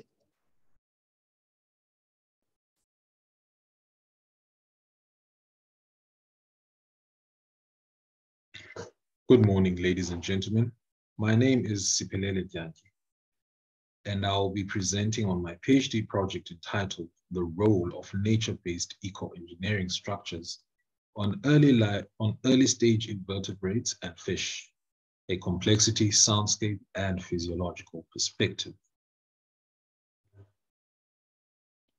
Coastal environments are productive and diverse ecosystems which facilitate key ecological functions. These ecosystems undergo multiple changes which can vary at a patch level. This leads to increased complexity, which generally increases biodiversity, as shown in the pictures in the corners of the screen. Overall, this complex configuration helps maintain populations of marine benthic organisms in coastal ecosystems. Now, why are these coastal habitats important? They provide structural and surface complexity, which gives rise to a variety of habitats, such as nursery and spawning grounds, and also microhabitats, which are critical for early life stages of animals, which then, therefore, generally increases biodiversity. They provide unique sound signatures, and sound is important for animals by way of communication, orientation to suitable habitats, describing the quality of the environment, and helps in detection of prey and or predators. Finally, they provide a thermal refuge, as several marine organisms are ectotherms, and therefore are dependent on the environment for survival and development through the early life stages. The rationale behind this study is that coastal urbanization is increasing. This leads to expansion of coastal infrastructure, such as gabions, seawalls, jetties, breakwaters, and therefore a rise in placement of natural habitats. Coastal infrastructure can give rise to an artificial habitat. However, artificial habitats are not the same as natural habitats. And by that, I mean in terms of materials, physical chemical properties, microbiome, and ecology. It seems as though ecological engineering is a viable option to address negative impacts linked with coastal infrastructure. Now, what is ecological engineering? It combines ecological knowledge and engineering practices to enhance, restore, or rehabilitate biodiversities in areas where natural habitats have been or are in the process of being transformed. Now, there are 3 types of ecological engineering. There's hard, there's soft, and there's hybrid. Hard ecological engineering entails modifying existing structure or coming up with novel designs, such as the picture in the top right-hand corner. Soft engineering entails rearranging existing infrastructure or reverting back to what was there before the infrastructure was built. And finally, hybrid takes an approach of combining nature with existing or novel infrastructure. And that is the approach that this project will take. My study is under the bigger project called the Indigenous Marine Innovations for Sustainable Environments and Economies, in short, IMISE. And the main aim of this project is to co-develop innovative nature-based eco-engineered structures with the Keiskammer Trust, an organization based in the rural town of Hamburg. And the plant Cyperus pixtilis, which is on the right-hand side of the screen, also known as imizi, will be used to create these structures. Now, when these created structures are made, they will potentially enhance the quality of urban coastal habitats for early life stages of invertebrates and fish. My aim of my project is to use these nature-based structures in urban and natural coastal areas to determine the structural complexity, characterize the soundscapes, and to assess the fitness, in this case physiology, for early life stages of invertebrates and fish. My study sites are located in the Eastern Cape. They comprise of 2 natural sites, Cannon Rocks, Guinea Bay, 2 big harbors, Port of Mocha and Port of Elizabeth, and 2 small harbors, Port Alfred Marina and Port of St. Francis. My first objective, complexity, is to measure the 3-dimensional complexities of the various nature-based structures. 3D scanned models of the structures will be made using an Xbox Kinect version 2. Multiple metrics will be used to assess the scans, and then potential changes over time will be tracked. That is to say, before, during, and after deployments. My second objective, soundscapes, entails recording and characterizing ambient sound in natural and urban sites. I will develop a low-cost hydrophone, such as an example on the top right-hand corner. I will test this hydrophone through 24-hour sample trials and also fine-tune it. This will help in determining sample times that I will be interested in, such as night, day, and morning, and springtide type, new or full moon. I will then record the ambient sound in the natural and artificial, and then characterize the soundscape. My apologies, ladies and gentlemen, as I will not present my preliminary results on the soundscapes, as I am still currently busy in analyzing my trial recordings from the field. My third objective will be to assess the physiology of larval fish and invertebrates by measuring the metabolic oxygen consumptions of different early stages. Fish and invertebrate larvae will be collected with a light trap, such as the picture shown in the top right-hand corner. The larvae will be transported and acclimated in aerated filtered seawater at collection temperature. Larvae will then be sorted according to species and ontogeny using a dissecting microscope. And then the experiments will be conducted using a pre-sense 24 chambers sensor dish reader and a Parasites Firesting O2 for invertebrate and fish larvae respectively, as shown in the 2 pictures below. My expected outcomes for this study are to develop a low-cost hydrophone and also to add relevant information in ecological engineering at the microscope scale level I will be investigating. In this case, structurally, referring to the complexity formation over time, functionally how these structures may potentially enhance the environment, which will have an effect on the physiology of the larvae that will live in and around the nature-based structures, and physically on the potential soundscapes that may emanate from the nature-based structures. In addition, this kind of research in the South African context is still rare and is mostly found in other regions of the world, such as the United States, in Europe, and also in Australia. I would like to acknowledge the following organizations who are part of this big and beautiful project. And I would like to thank you all for your time and attention.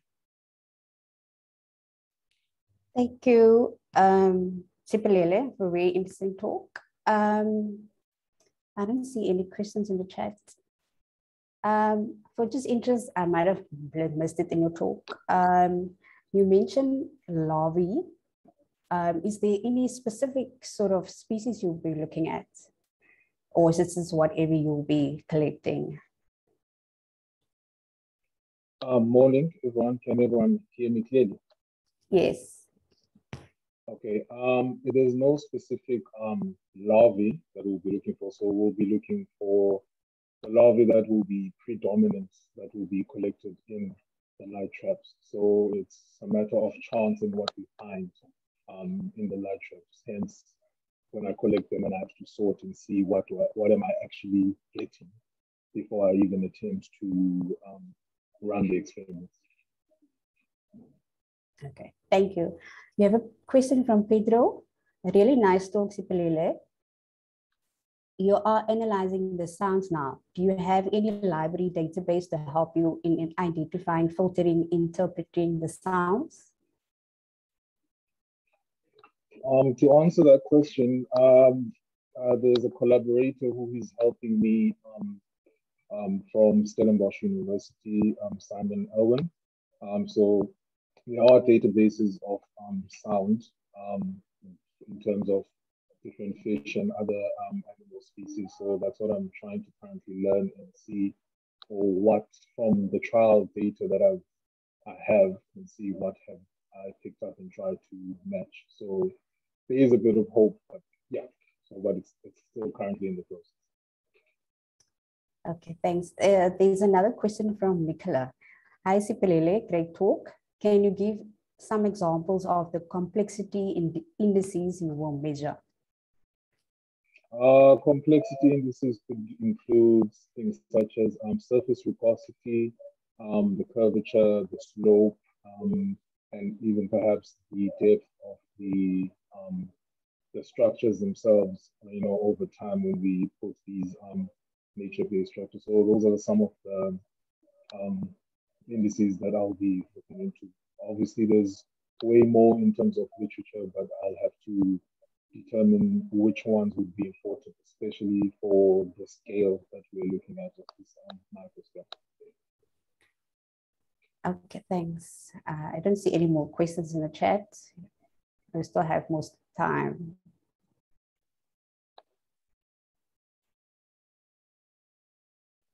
Very nice talk, Sipilele.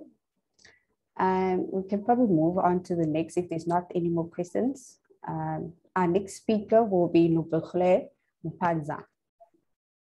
Thank you. Good morning, everyone. My name is Nobuhle Mpanza.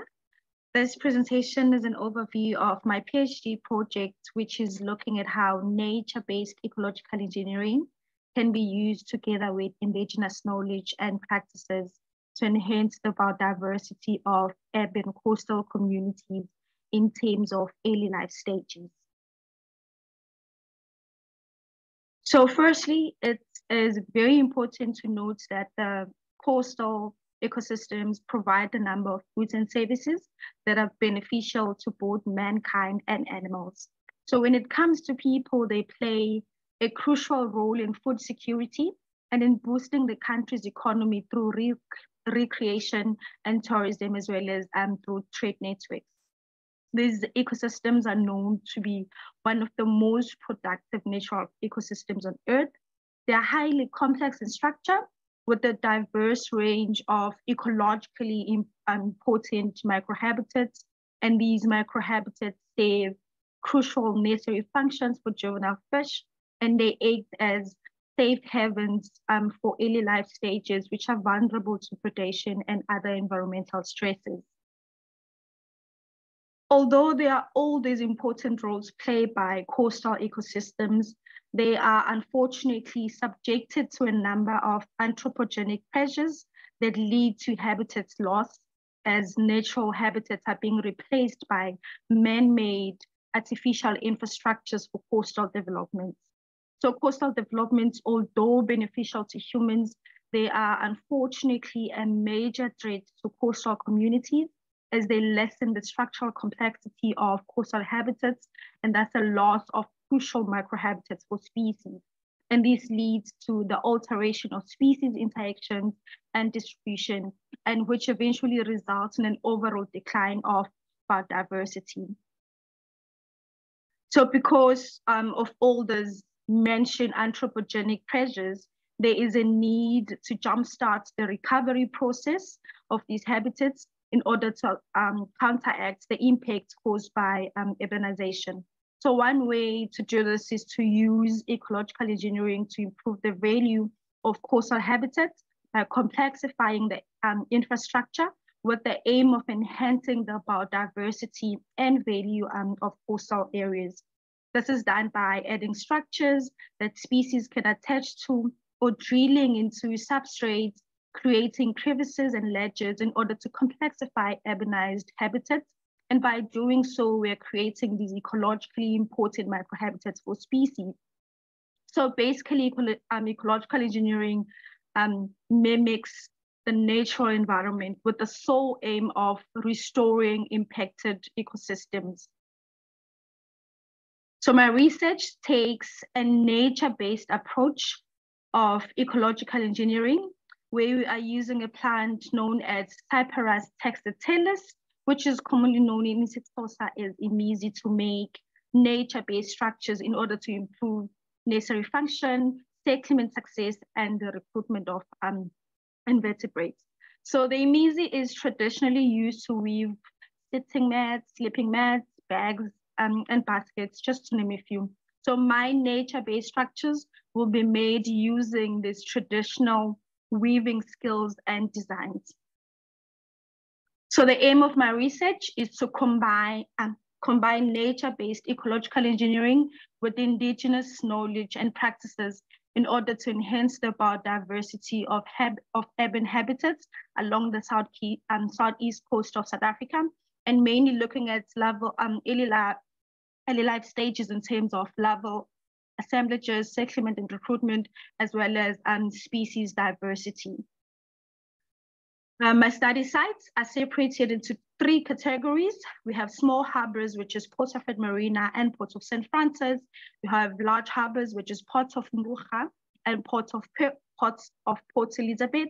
And then we have natural sites, which is Cannon Rocks and Kinney Bay. So all the selected sites are within the same marine bioregion in order to account for the occurrence of similar benthic coastal communities. Our first objective, which is currently ongoing with fieldwork and analysis of samples, is to test and validate the efficiency of 2 light trap designs in order to assess whether different designs can be deployed at either the natural or urban sites. And once I have my results from this pilot study, it will feed into my first objective, which assesses fish and invertebrate larval assemblages in both urban and natural sites using light traps. Then the hypothesis for this is that there is no difference in species composition and abundance between urban and natural coastals. The second objective is to enhance the necessary function for fish larvae, the recruitment success for invertebrates and coastal habitats by increasing habitat complexity through nature-based ecological engineering. And then the hypothesis is that the amazing nature-based structures will increase habitat complexity, thus increasing the necessary function, settlement, and recruitment. And my last objective is to assess and improve intertidal biodiversity and coastal habitats by monitoring a short-term succession using nature-based immediate structures. The hypothesis for this is that immediate structures will increase species diversity in both the urban and natural sites. And then we have different treatments here where we find we hypothesize that complex immediate structures will have greater species diversity than simple immediate structures.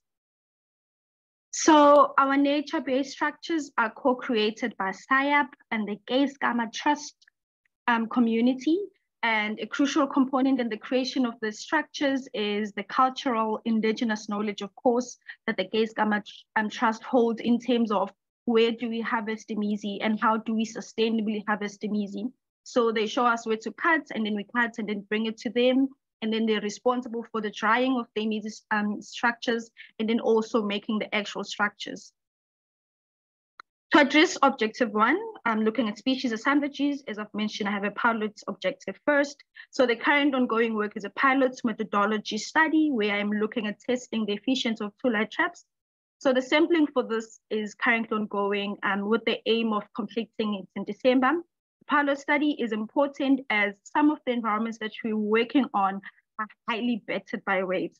So to avoid expenses, the plan is to use the cheaper, easy to make cylindrical design at the natural sites, and then use the more expensive one at the urban sites. And then my findings from the pilot study will feed into the larval distribution, larval assemblages objective, where light traps will be deployed at both urban and natural sites, and will be deployed at dusk during a low tide and retrieved the following morning. These light traps specifically targets phototactic species, and then once the samples are retrieved, they'll be preserved in ethanol for later processing. The samples are then sorted and the larvae are counted and then identified to the lowest taxon level possible to assess the differences in species composition and abundance for both natural and urban sites. And then secondly, I will be using small 10 by 10 emizi structures to assess the recruitment and settlement of the structures. Then I also have controls where there will be just a cleared natural substrates that has been cleared of any biofilm or invertebrates or life on it. And then the structures will be deployed and collected monthly during the spawning period, which is October to May. And then the whole structure is retrieved and taken back to the lab for species identification in order to assess whether the emizi structures are actually improving necessary function, settlement, and recruitment.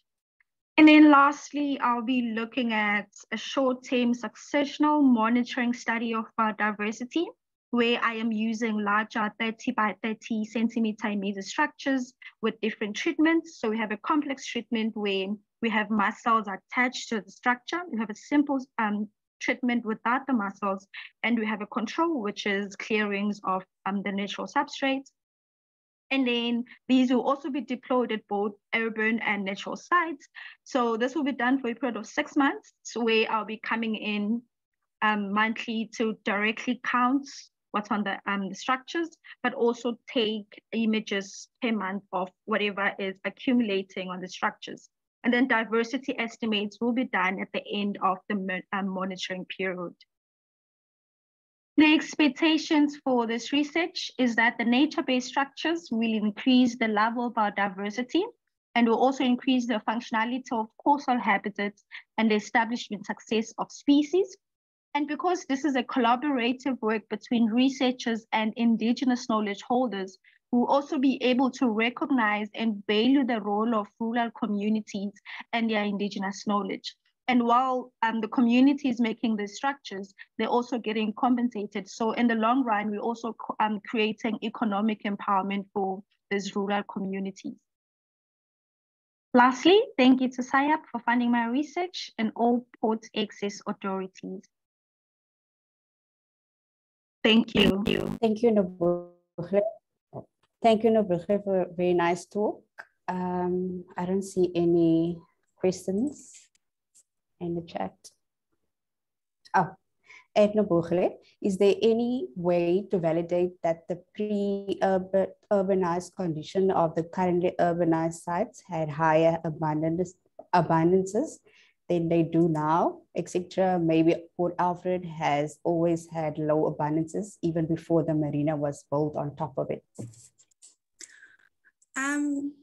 As far as I know, I haven't come across anything in terms of that, but because my work looks at natural sites and the urban sites, I'll be able to compare between what's occurring on a naturally unimpacted sites and then the urbanized sites. I don't know if that's answering the question. Godfrey, I hope that answers your question. Thanks. The next question from Nicola. So do you have any vegetated natural sites like sea grass bed? No. We have Kinney Bay and Cannon Rocks, which we are looking at gullies and rock pools. So there is not much vegetation of sea beds where we are actually deploying our light traps or our mats. Most of the sites we're looking at have mussels around or close to. Thanks. Oh, sorry, there's another question. Sipelele. Hi, Nobukhle. Thank you for the great talk. Can you mention any differences between the two designs of light traps in terms of functionality, etc., collection of larvae and or design durability since your last trial in the field? So I've been fortunate to have finished my sampling for the trial studies of the two designs. And what I've been noticing throughout the sites is the quadrifold design is more robust in terms of, in cases of high wave action, so it's more robust. Whereas we were finding for the cylindrical design, we're finding that when we come back to retrieve, we might even not have any samples because there will be so much damage on the actual body of the light trap that we lost the samples in it. But then in terms of the two, so far based on the trip that I've done throughout the sites, the quadrifold design has seemed to be, has proven to be more effective in terms of handling the environmental pressures. Okay, thanks. We have a question from Anthony Bernard. Great presentation, Nobukhle. How long do the nature-based structures last? And if they disintegrate, how will this affect the inverts that settled on them? Okay. They last about 6 to 7 months. So we have a postdoc in our group, in our music group, who's been doing durability work on the actual structures before we even decided on my time period for the biodiversity study. So they only last for 6 months, 6 to 7 months, which is the reason why for my specific study, I've chosen to do my species biodiversity, or should I say succession, for a period of 6 months. Okay, thanks. And then there's a question from Albert. Nobukhle, enjoy your talk. Any specific reasons for choosing Imizi? So I think I mentioned the traditional component of what Imizi is used for, where they make the sleeping mats. So I think my supervisor will be the first person to answer this, but because of the design and the indigenous knowledge of how the structures are made, the traditionally known structures, we also took the same idea and implemented it into our own Imizi structures. Okay, thanks. There's a follow-up question from Ant, from Albert actually, from Ant. Would ongoing harvesting not deplete the resource in the long term? No, definitely not. So we've been doing trips ourselves with the help of the Geesgamma community. So we've been going to Hamburg and then the communities, because they understand how to sustainably harvest the Imizi stems. So they've been teaching us how to sustainably harvest them, where to cut, how to dry. And yeah, so we're not really worried about any depletion of the resources in the long run because it's being sustainably harvested. Okay, thank you very much for your very nice talk. Thank you. Check the chat box if there's more questions. And we'll move on to our next speaker, which is Jabulani Ndaba.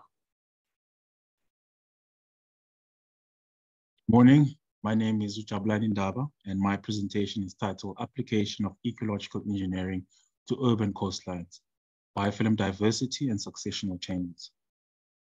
So coastal environments are transitional regions between the terrestrial land masses as well as the open oceans, which are generally characterized with diverse habitats such as mangroves, coral reefs, seagrass meadows, as well as rocky shores, which accounts for the high species diversity along these habitats, as well as a high level of primary productivity, often seen through storage and recycling of nutrients and organic matter. So these coastal environments provide a wide range of ecosystem services, such as shoreline stabilization, biogeochemical cycling of trace elements and nutrients, which play an essential role in the reproduction of coastal fish and invertebrates. And lastly, provide an economic benefit to industry through storm protection and tourism. So coastal environments also consist of smaller habitats within the larger environment, known as microhabitats, which are generally composed of biofilms, which are ubiquitous masses of microorganisms enclosed by an extracellular matrix. So biofilms function as a primary sources in coastal environment by breaking down organic matter for assimilation of nutrients and trace elements to organisms. therefore supplying food to higher trophic levels, and in a way function as a middleman in energy and nutrient flow, and also function in mediating larval settlement through chemical cues. So due to the small scale size of these habitats and functional traits of biofilms, studies have found these habitats can be sensitive towards environmental changes. So in coastal environments, anthropogenic activities such as urbanization and industrialization have negative implications on coastal ecosystems. So for an example, the use of flat hardened structures and less complex structures such as jetties, breakwaters, quay walls, often seen in small harbors and in ports, results in the modification of natural intertidal and subtidal habitats. And these impacts are not only limited to habitat loss, but also to changes in water quality through the introduction of municipal and industrial waste effluent containing heavy metals, trace elements, and inorganic nutrients. So these changes, in a way, have a domino effect, firstly through the alteration of the chemical and physical structures of coastal environments, with impacts resulting in the reduction of habitat complexity and or habitat loss, followed by a reduction of species recruitment and overall a decline in species diversity and coastal ecosystem functioning. So when looking at the assessment between natural and artificial environment, it indicates an opposing direction rather than finding natural features that can be incorporated in urbanized regions, with natural coastal environments indicating variable habitat complexity, higher trophic resilience towards change, a greater number of native species, and natural successional changes. As in contrast to urbanized coastal environments, it is generally observed with reduced habitat complexity, lower genetic diversity, and more opportunistic and invasive species, as well as a reduced level of biological functionality, often seen through reproduction rates, and poorer water quality. In order to improve and maintain coastal habitat function, there are ecologically engineered structures which are able to minimize or offset the effect caused by anthropogenic activities at small scale levels. So these eco-engineered structures are based on the sustainability and the use of ecologically friendly materials, the longevity of the prototype to have an impact on the environmental issue to be addressed, and also provide an integration between urbanized regions with its natural environment. So these structures provide an alternative habitat for organisms that are found around these environments, as these structures mimic natural features such as rock pools, fish species to recruit during low tide, crevices, holes, as well as rougher surfaces for the attachment of biogenic species such as mussels and algal biofilms. So given the anthropogenic footprint along our coastal regions, ecological solutions are necessary in order to maintain and improve coastal ecosystem functionality. So the present study aims to co-design and test nature-based structures in order to improve primary productivity and trophic resilience in urbanized regions, with focus to water quality measures, microbial assemblages, as well as the trophic ecology of early stage fish and invertebrates. So the objectives of the study are to, number one, co-develop and test nature-based eco-engineered prototypes. Number two is to determine the chemical composition of water by quantifying the levels of metals and nutrients. Number three is to also characterize primary productivity and the microbial community on the nature-based prototypes. And number four is to determine the chemical composition of the biofilm on the nature-based prototypes. And number five is to determine the nitrogen and carbon isotope ratios of early stage invertebrates and fish that occur on the nature-based prototypes. And lastly is to conduct trial experiments in order to look at the biofilm successional changes and characterize food webs on these structures. So I therefore hypothesize that there will be an increase in biofilm composition and primary productivity near the deployed nature-based prototypes, and that water quality parameters such as metals, nutrients, and chlorophyll A will be higher near urbanized substrata than near the nature-based prototypes. And lastly is that the trophic dependence of early stage fish and invertebrates will reflect the stable isotope signatures on the nature-based prototypes. So the locality of the study is set on a total of 6 sites, with 4 sites located along the anthropogenic footprint, namely Port Alfred Marina, Port of Nouga, Port Elizabeth, and Port of St. Francis, and 2 natural rocky shore sites. So when we assess the general coastal engineering along these sites, it is generally composed of flat hardened structures such as brick sea walls, natural boulders, and reinforced concrete, which is indicative of a reduced habitat. So the proposed methods of the study is to, number 1, create a 30 by 30 and a 10 by 10 structure. We'll be looking at species recruitment on these structures, as well as biofilm succession, as well as we'll be looking at seeding the structures with mussels and deploying the structures along the 6 sites with 5 replicates of each design and a control per site. And we'll be conducting monthly observation during the reproductive season over a 2-year period. So for the water quality, we'll be looking to assess metals, chlorophyll A, nutrients, as well as physiochemical parameters following these protocols. For the biofilm analysis, we'll be looking at the collection of biofilm material and storing in 25% glutaraldehyde solution for laboratory analysis, and characterizing the biofilm community using microscopy, and also characterizing primary productivity using the phytopan analyzer, as well as to determine the micronutrients such as carbohydrates, and looking at biological markers for environmental exposure. To characterize the food web dynamics near the prototypes, water will be collected to determine the carbon isotope ratios of particulate organic matter, and we also be collecting early stage fish and invertebrate samples to determine the carbon nitrogen isotope ratios. So the study hopes to provide greener and a more nature-based adapted solution in urbanized coastal environments, and also to bridge the knowledge gap in ecological engineering by assessing functional traits using a transdisciplinary approach, and also to promote the 4 principles of ecological engineering, such as ecology, to improve trophic networks, engineering by applying a nature-based material, and involving society in the co-creation of these structures by using indigenous knowledge systems with people from the Kaiskama Trust, and lastly, to promote ecosystem services such as primary productivity. I'd like to acknowledge the following institutions.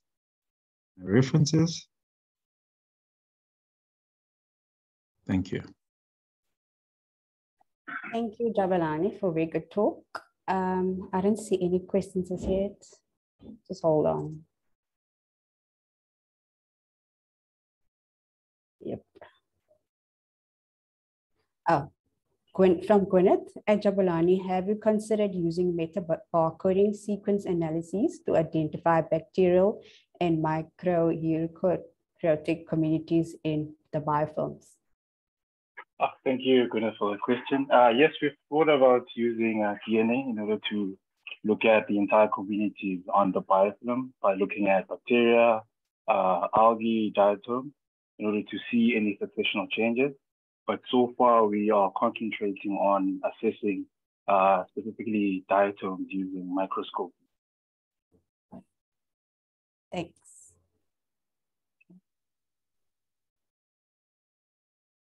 I think that's it. I don't see any more questions. Anyway, very nice talk, Jabulani. Our next speaker, our last speaker for this session, will be Suzanne Redeling-Hayes. Hello, and thank you for listening to my presentation today. I'll be giving an overview of my PhD project structure, which is on the ecology of sea urchins. Sea urchins belong to the class Echinoidea, kin to sea stars, brittle stars, sea lilies, and sea cucumbers, all belonging to the phylum Echinodermata. Sea urchins are ecological indicators, indicating characteristics of their environment through their presence or their condition. They are also ecosystem engineers, changing their environment through graze feeding. These powerful herbivores can drastically change the seascape, as can be seen here. On the left, we see a balanced ecosystem, and on the right, the same seascape in a drastically altered state, called an urchin barren. Sea urchins also change their environment through their introduction of nutrient and microbe-rich fecal pellets.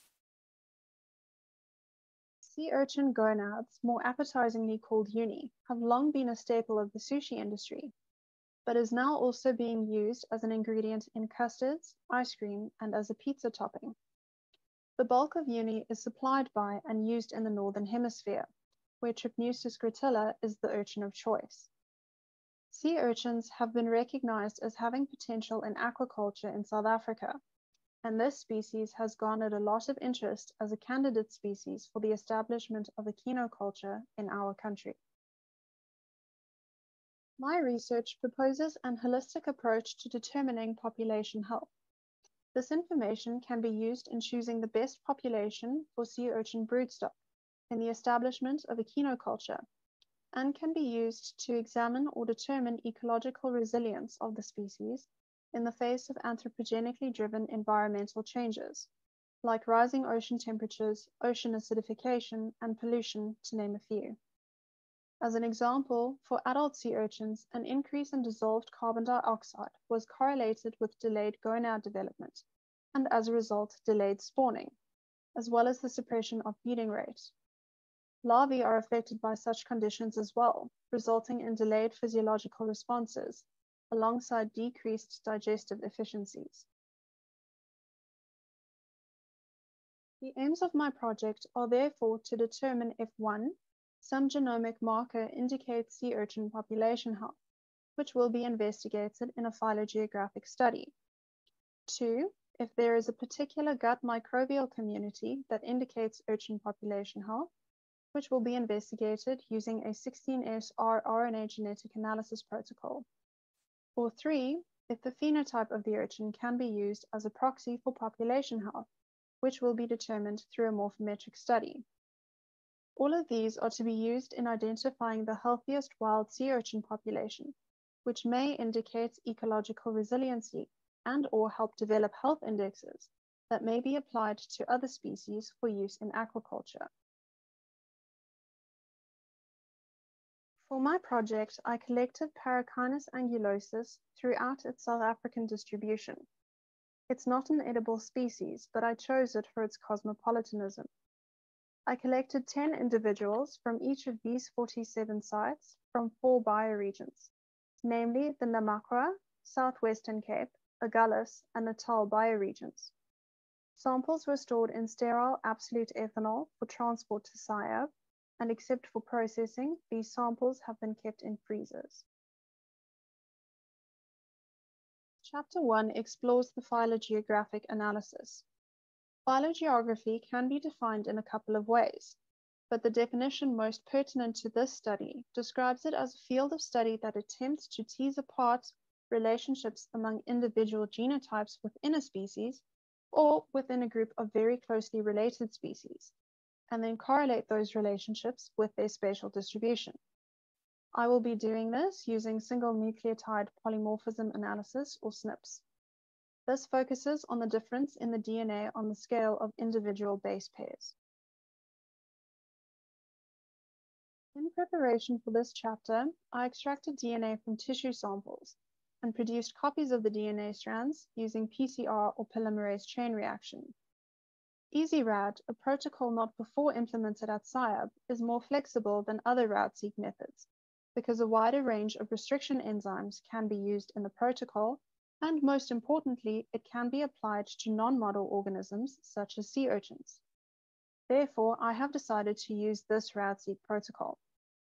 Finally, the samples will be sequenced using MySeq sequencing, which provides 200 million base pair reads to be used in the comparison between individuals and bioregions, in the hopes of finding variations between individuals and bioregions. Chapter 2 studies the gut microbial community of the sea urchin, which is key in maintaining the health of the host organism through the facilitation of nutrient uptake. I focused on the 16S gene, which is most often used in bacterial work, specifically on the 4th and 5th hypervariable regions, where differences or mutations, such as they may be, are most likely to occur. As before, DNA was extracted and amplified and sequenced using MiSeq sequencing. Analysis for this chapter includes investigation on broad and smaller scales, such as regional and intersite and intrasite respectively, as well as analysis into the taxonomy of taxa. Results from an anosum on 20 identified bacterial phyla yielded no significant effect of bioregion on the broad scale analysis, with intersite and intrasite results pending. A PCO plot of the different bioregions showed no clusters. Chapter 3 investigates the morphometry of the species, which describes the process of taking and comparing measurements of the dimensions of the external shape of, in this case, an organism. Lab work included the dissection of urchins to remove the Aristotle's lantern, which is the mouth structure for later processing, as well as the careful removal of spines, tube feet, and pedicelaria, which are stalked jaw-like pincers used for the handling of food items or detritus, which the tube feet can hold over the urchin as a primitive kind of camouflage. As the feeding organ, measurements of the mouth are critical, as are measurements of the pedicelaria as handling organs and tube feet as locomotory organs. Such measurements include the dimensions of the Aristotle's lantern, counts and categorization of pedicelaria, and counts of tube feet. Other characteristics measured include spine width, length, and counts, shell height and width, the width of the pericystomal or mouth opening, urchin wet mass, the number of plates in the interambulacral zones, and the dimensions of each of the 5 individual teeth that make up the lantern, to name a few, which totals to more than 3,000 measurements per urchin. Proposed analyses include a PCA to reduce the number of variables in the data set, followed by Permanova to compare groups. And that brings us neatly to the conclusion. Since the results of the 3 chapters are so different in nature, I won't speculate or try to extrapolate from the results of the bacterial study. What I can say is from an ecological resilience perspective, information gleaned from this thesis informs on present distribution ranges of Paracynus angulosus, as well as all its associated gut microbial species, which may be used as a reference point in the future. All this information also, of course, informs on the best population from which to collect broodstock for Paracynus angulosus, but it is toxic and so inedible. The intention behind this thesis is to develop a health index for use on other species, edible included, of sea urchin, using a comprehensive protocol that looks at distribution range, gut microbiota, and phenotype.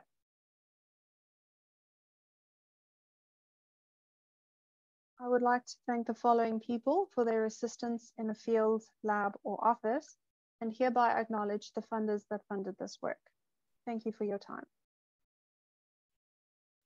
Thanks, Suzanne, for that good talk. There's a question from Nicola. When do sea urchins pose a threat to kelp forests, and are they a problem in South Africa kelp forests? Thanks for your question, Nicola.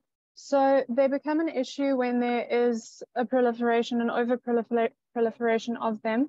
So as we've seen on the coast of California, where otters were hunted for their pelts, and otters being natural predators of sea urchins, with the disappearance of otters, there were obviously more urchins, there was more intense grazing pressure, and so kelp forests were grazed out of existence, as in one of the slides. That's not really an issue here, so